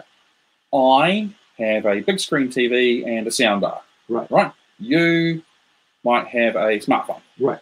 My digital immersion experience will be different from yours. Right. Now, it's a different way of looking at it because when we go to a shared combined event, right, your experience will still be different from mine as well because we will both interpret things very, very differently. Right. So essentially what we need to do is we need to reevaluate how we think of things and how information is delivered to us. Right. Whilst we're not able to do them in a live combined setting at the moment, yeah, for people that want to support artists that they like, when they would normally spend $50, $75, $100, $150, $200 right, on a ticket to go see them, right, okay, with that not being able to happen, you know, suddenly a band like Seven Dust go, we're going to put on a show. You damn right, I'm going to buy a ticket, even though my experience will be different from the shared experience the first time they ever came to New Zealand, and I was in the front row, and I'm not going to have that anymore. I'm going to get to see a band I really, really like play live in my living room. So my experience will be different from your experience, because from everyone else's. And that's the thing. So like, so if you're paying the $15, you're not going to be watching an iPod. No. I mean, on your tablet, right? You're going to be freaking, you know. I guess if it was me, I'd be like, lights off. Oh yeah. The screen on. Yeah. The sound to the blast, and just like ready to go. Mm-hmm. And a couple of beers. Oh yeah, with a couple of mates. The thing is, you immerse yourself in the way that's going to make you feel comfortable. Exactly. The shared experience is still there because you know that you're one of many, but you can't interact with the many. You know, it's very personal. It's kind of. I mean, it's. But let me give you another analogy. How different is it from a rugby game on Sky Sport? Yeah. And that's the same thing with movies, right? Yep. So, like, I mean, movie theaters and stuff, but... Well, movie theaters are essentially an extension of theatre. Yeah. That's why they're called movie theaters. Right. You know, we still go to plays and we can do those sorts of things. Movies, not so much. We now consume them in a more digital, way. Music is just a lot slower to catch up. I was thinking about when you mentioned that about not being able to go to the concerts because it's closed. But even so, even when they do perform, so sometimes you can't go to concerts. Of course. And so you end up like, okay, because I'm not able to go, I'm just going to waste a full live concert of, say, Lord performing in Santiago, right? on stage and Oh, watching thousands of people. You get the great camera angles. You get all of the quality audio. You don't have some guy, some person next to you screaming in your ear. You're not a shorter person standing behind someone who's like 6'2". Right. Going, and you're trying to push. see. Yeah, you're just trying to get around. So there is a pros and cons. Of course, there is. And wrestling's another really good one. I like wrestling. Same. You watch WWE or AEW. I would love to go and watch it live just for the experience. Yeah. But it's not like I'm going to be able to go, oh, wait, I know that was a superplex off the top rope. Right. Oh, he's got him trapped in, what the hell has he got him trapped in? I don't know. It's just some kind of move. Because they're not piping in commentary that's happening. I'm not getting all those quality close-up shots. Yeah. I'm like going, in the nosebleed seats because I haven't been able to afford the $500 ticket at the front of the show. Yeah. Whereas if you just watch it on, I'll watch it. I consume it on my phone. Yeah. Then I can consume it anywhere. I consume it in my bedroom. I consume it in my kitchen. I can consume it anywhere at my disposal, at my time. And you're right on that, because I was thinking that's one of the things that turned me off about going to the movies for a while was the idea of someone talking in like a nice, like the quiet scenes, and you're like, or someone there with a phone on and answering on the phone, and like, despite the fact there's like no phones, please, and they're like, there's that side, but we're talking about this with friends today about. With the movies, like a couple of years ago, the movie theaters basically were told, we're going to bring out this amazing sound and light. Friggin' Triple H, whatever, I think it's 24. Oh, Atmos and all that and all that, and we're going to do all this. And so theaters put in money and said, we're going to do that. And now they're saying, well, we need money, so we're not going to be able to release movies, we're going to take it to streaming. And so we're not going to have like all these theaters. And but the way that, the cool thing about the theaters is that they've tried to make it like home with a big comfy chair. Oh, yeah. And an amazing surround sound from all around. And now we're able to create... How do you do that with music? Right. But mix, how do you... So you've got movie theaters that have nice, big, comfy chairs, and, there's Gold Class at Sky City in Albany, right? Yeah. You have this, and you have the little pop-up table, and you can... order, Maltesers, the turn up in a the beer, the wine, the freaking glass. How can that be translated into the live experience of music? And there's only a very few ways you can do it. You can either have Metallica, when they did their Black album, they had the Snake Pit, which was the pit in the middle of the full stage. You can have people standing on the sides, watching from the wings. But that's really about it. There's no limited in a sense. It is. I think that's where Tool comes in and puts the whole stage production on, and Iron Maiden comes in with the whole song changes. And there's a new. What are they doing now? I think they was talking about the new thing they've come out with a new album. We've got holograms now, don't you? That's another one. And so they're going. Tupac's concert would have been amazing to see. Yeah.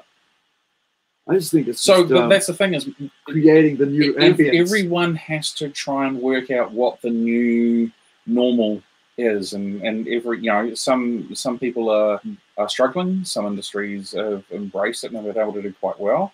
For me, I think the big thing is how do you do it in a way where everyone can move forward? Right. I think some people have got the really good idea. Michael Boda, who has commented on here, he is starting to get his content up online, so he can get himself, he can get his name and his brand and his work, his creativity out to a wider audience. So talking about whom, Ruby Tibbetts. Check these guys out. Who is that? Ruby is my partner. It's not really a place for me to comment on, though. So all right. So we'll leave that. So here's the thing. Let's ask one final question. That's what make it the last words. Okay. So make it a good one.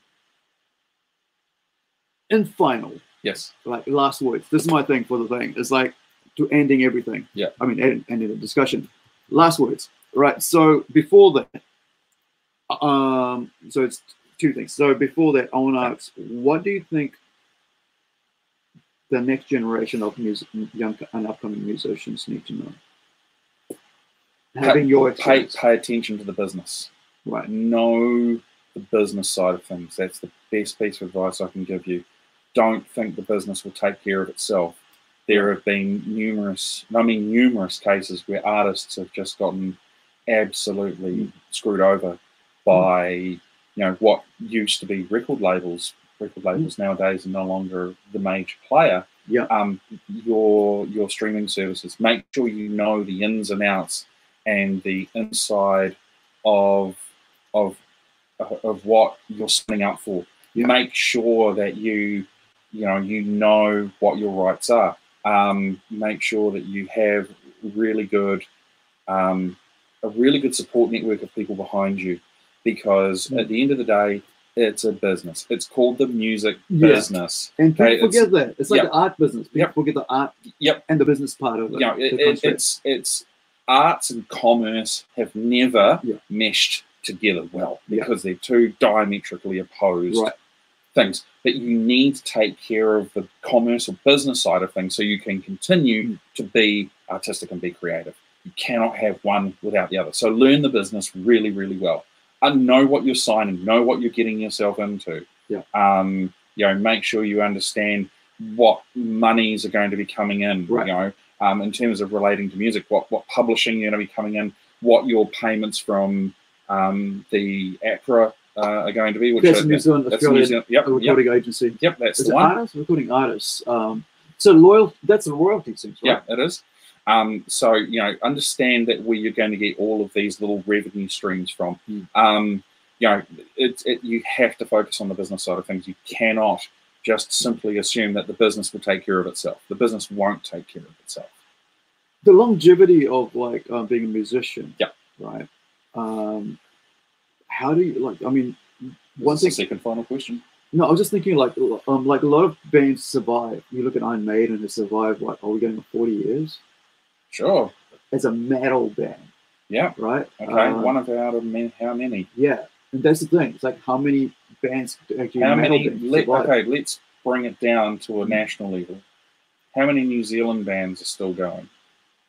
And I mean New Zealand bands. I don't mean metal bands. I mean New Zealand bands, period. No, and this is the thing. It's like they don't. There's like maybe a 10-year cycle, and that's it. I think She did really well for a while there.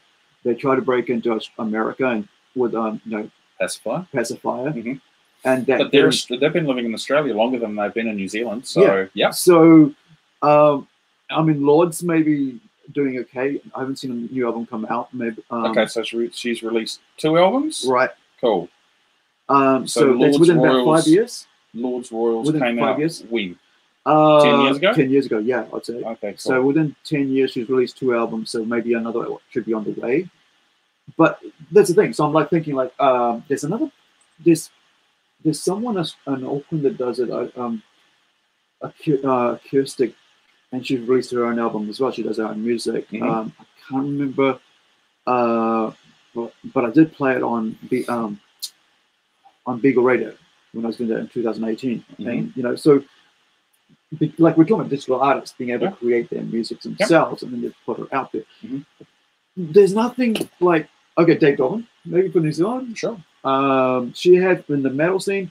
I thought 8 Foot Sativa would do it. Oh no, they're long gone. They've been gone for years. Yeah, I thought they would survive because everybody was like, big on 8 Foot Sativa, and you look at but music and trends change. Yeah, but there's nothing. No. Maybe let's hope that. Oh gosh, I can't remember. Our boys from Waipu. Alien Weaponry. Alien Weaponry. Let's see as young kids, 16, 17-year-olds. Let's see them maybe for another 30 years. I'll tell you what. Let's see them do the second album. Right. Because the second album is the one that can break a band. Right. Okay. And the reason being is when you have your first album, it's accessible as it is. Any band that has their first album, right? You've got a bunch of time to write it. Right. Okay. So you might have 1, 2, 3, 4 years to get an album's worth of material that you're really happy with. You've played it. It gigs well. You can see that people respond to it. There's going to be hits and misses, right? When you come to the second album, you don't have because the 1, the 2, record 3, company's 4 going, years. It's not even so much the record company. No. It can be, you know, we need to get another album out. I mean, we is it financially thing? Is it a financial thing to get a new album out to sell the new album? Or you can tour one album to the ground. Eventually, it's the law of diminishing returns. Yeah, everybody's heard it. They want something new. Exactly. All right. Let's do the final words. You got 5 minutes to come. You have the floor to say whatever you want to say. Cool. Yep. All right. So when you're young and you're creative, be creative. Do as many creative things as you possibly can. Never doubt that your creativity is going to be seen or interpreted by a large amount of people. It actually really doesn't matter. Everyone has a creative bone in them to some degree. It's just the amount of creativity that people put out, right? Always be creative. Never stop being creative. If you're going through hard times, be creative about it. If you're going through good times, being creative about it.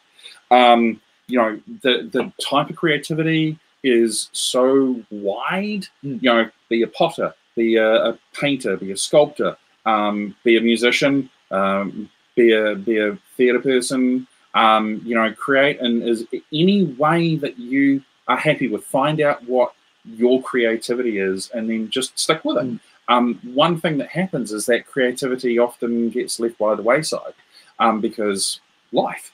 You know, I don't have the opportunity to follow my dreams. It's not about, you know, if every single creative person was like you, for example, it's like, I want to be an internationally published comic author. Yeah. Well, that didn't happen. Okay, well, I'll just give up on my dreams. Yeah. Okay, cool. Well, why? Why do you need that level of success? Why is not any sort of success a win? I remember going to Wendy's in Te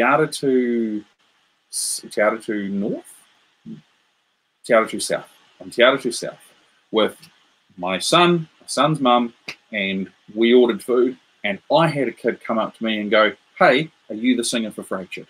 And I went, "Yes, I am." He goes, can you just wait here for a second? And I waited there, and he ran to the car, got his album, brought it back, and he said, "Can you sign this for me?" I said, "Absolutely." One of my proudest moments, because I wasn't doing anything. Yeah, I was eating, right. I was getting dinner, and someone recognized me and asked me for an autograph. Didn't happen that often, because let's be honest, medals. Yeah. You know, but that was a small win that probably made my year. Right. Because it was just one of those things.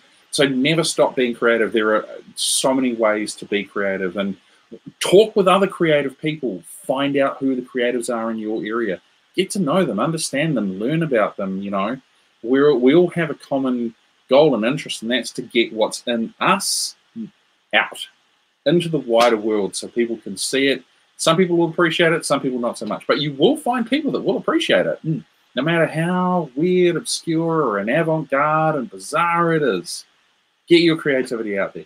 Know the business. If you are wanting to turn your creativity into a business, understand your business. Know what you're wanting to do, know where you're wanting to go, know how you can market yourself, because essentially, at the end of the day, you will become a brand.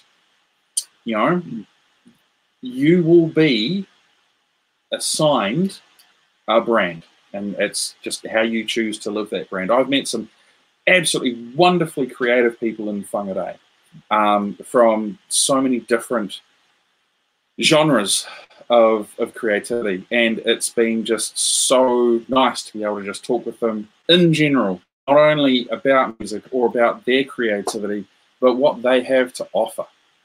And for me, that's the most important thing, is these people are wanting to be creative in their chosen field. That's it. Never stop being creative. Know your business. That's it. Excellent.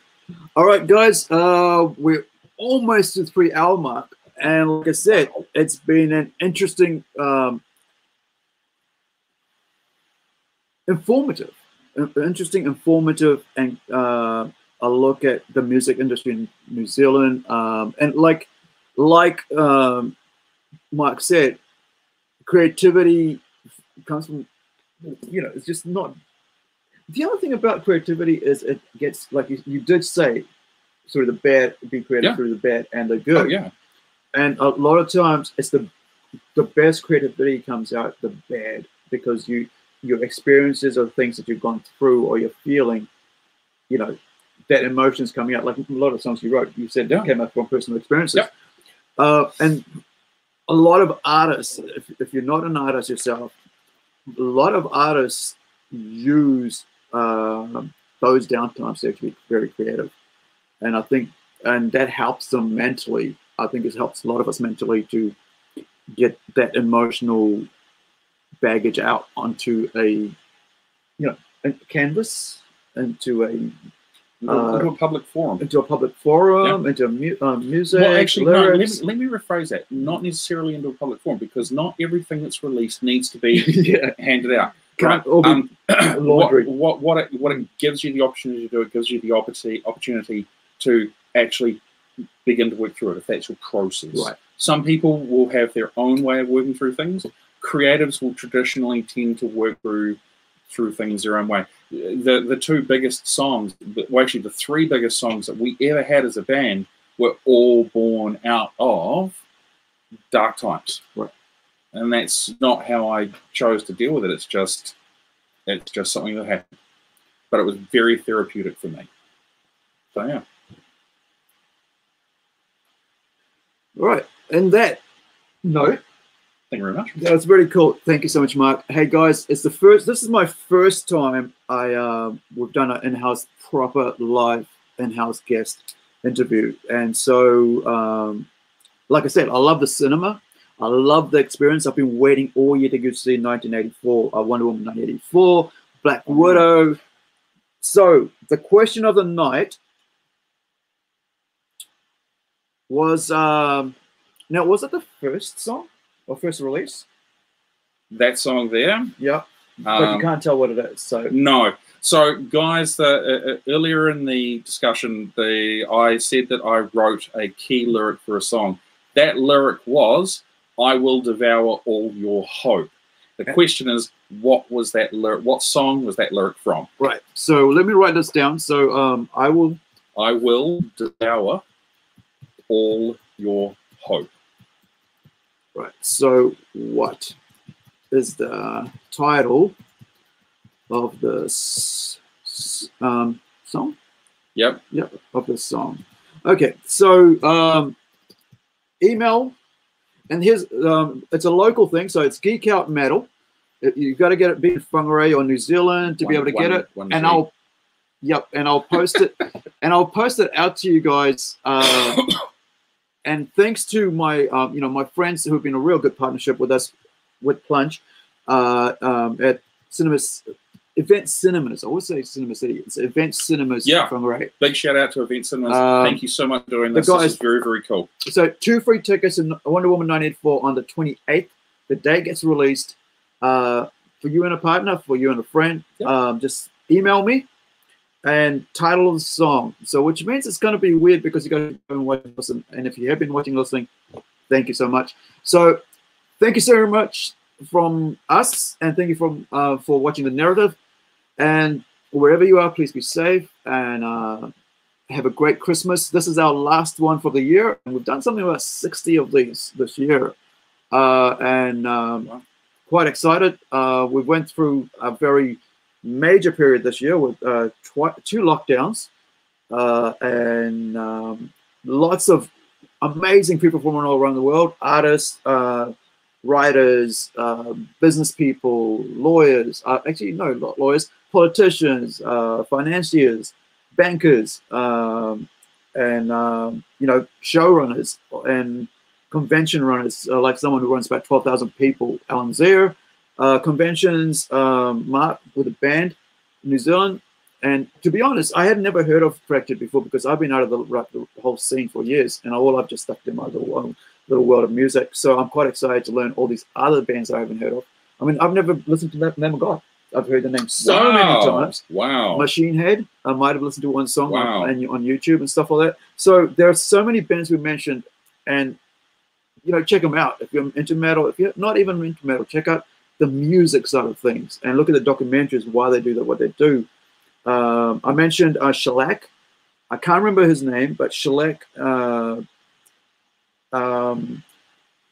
basically turned this as a drive behind the whole albums scene of going to analog. So thank you so much, guys. Ka kite anō. We'll see you next year if we don't find someone else to come on this year, but I think I'm all done for 2020, and we've done like 60 shows, right? That's so a lot. interviews. That's a lot.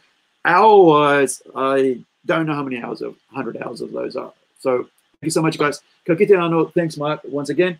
Thanks. And see you guys, and have a good Christmas, and wherever you are, whatever, how celebrate it with friends and family, and enjoy yourselves.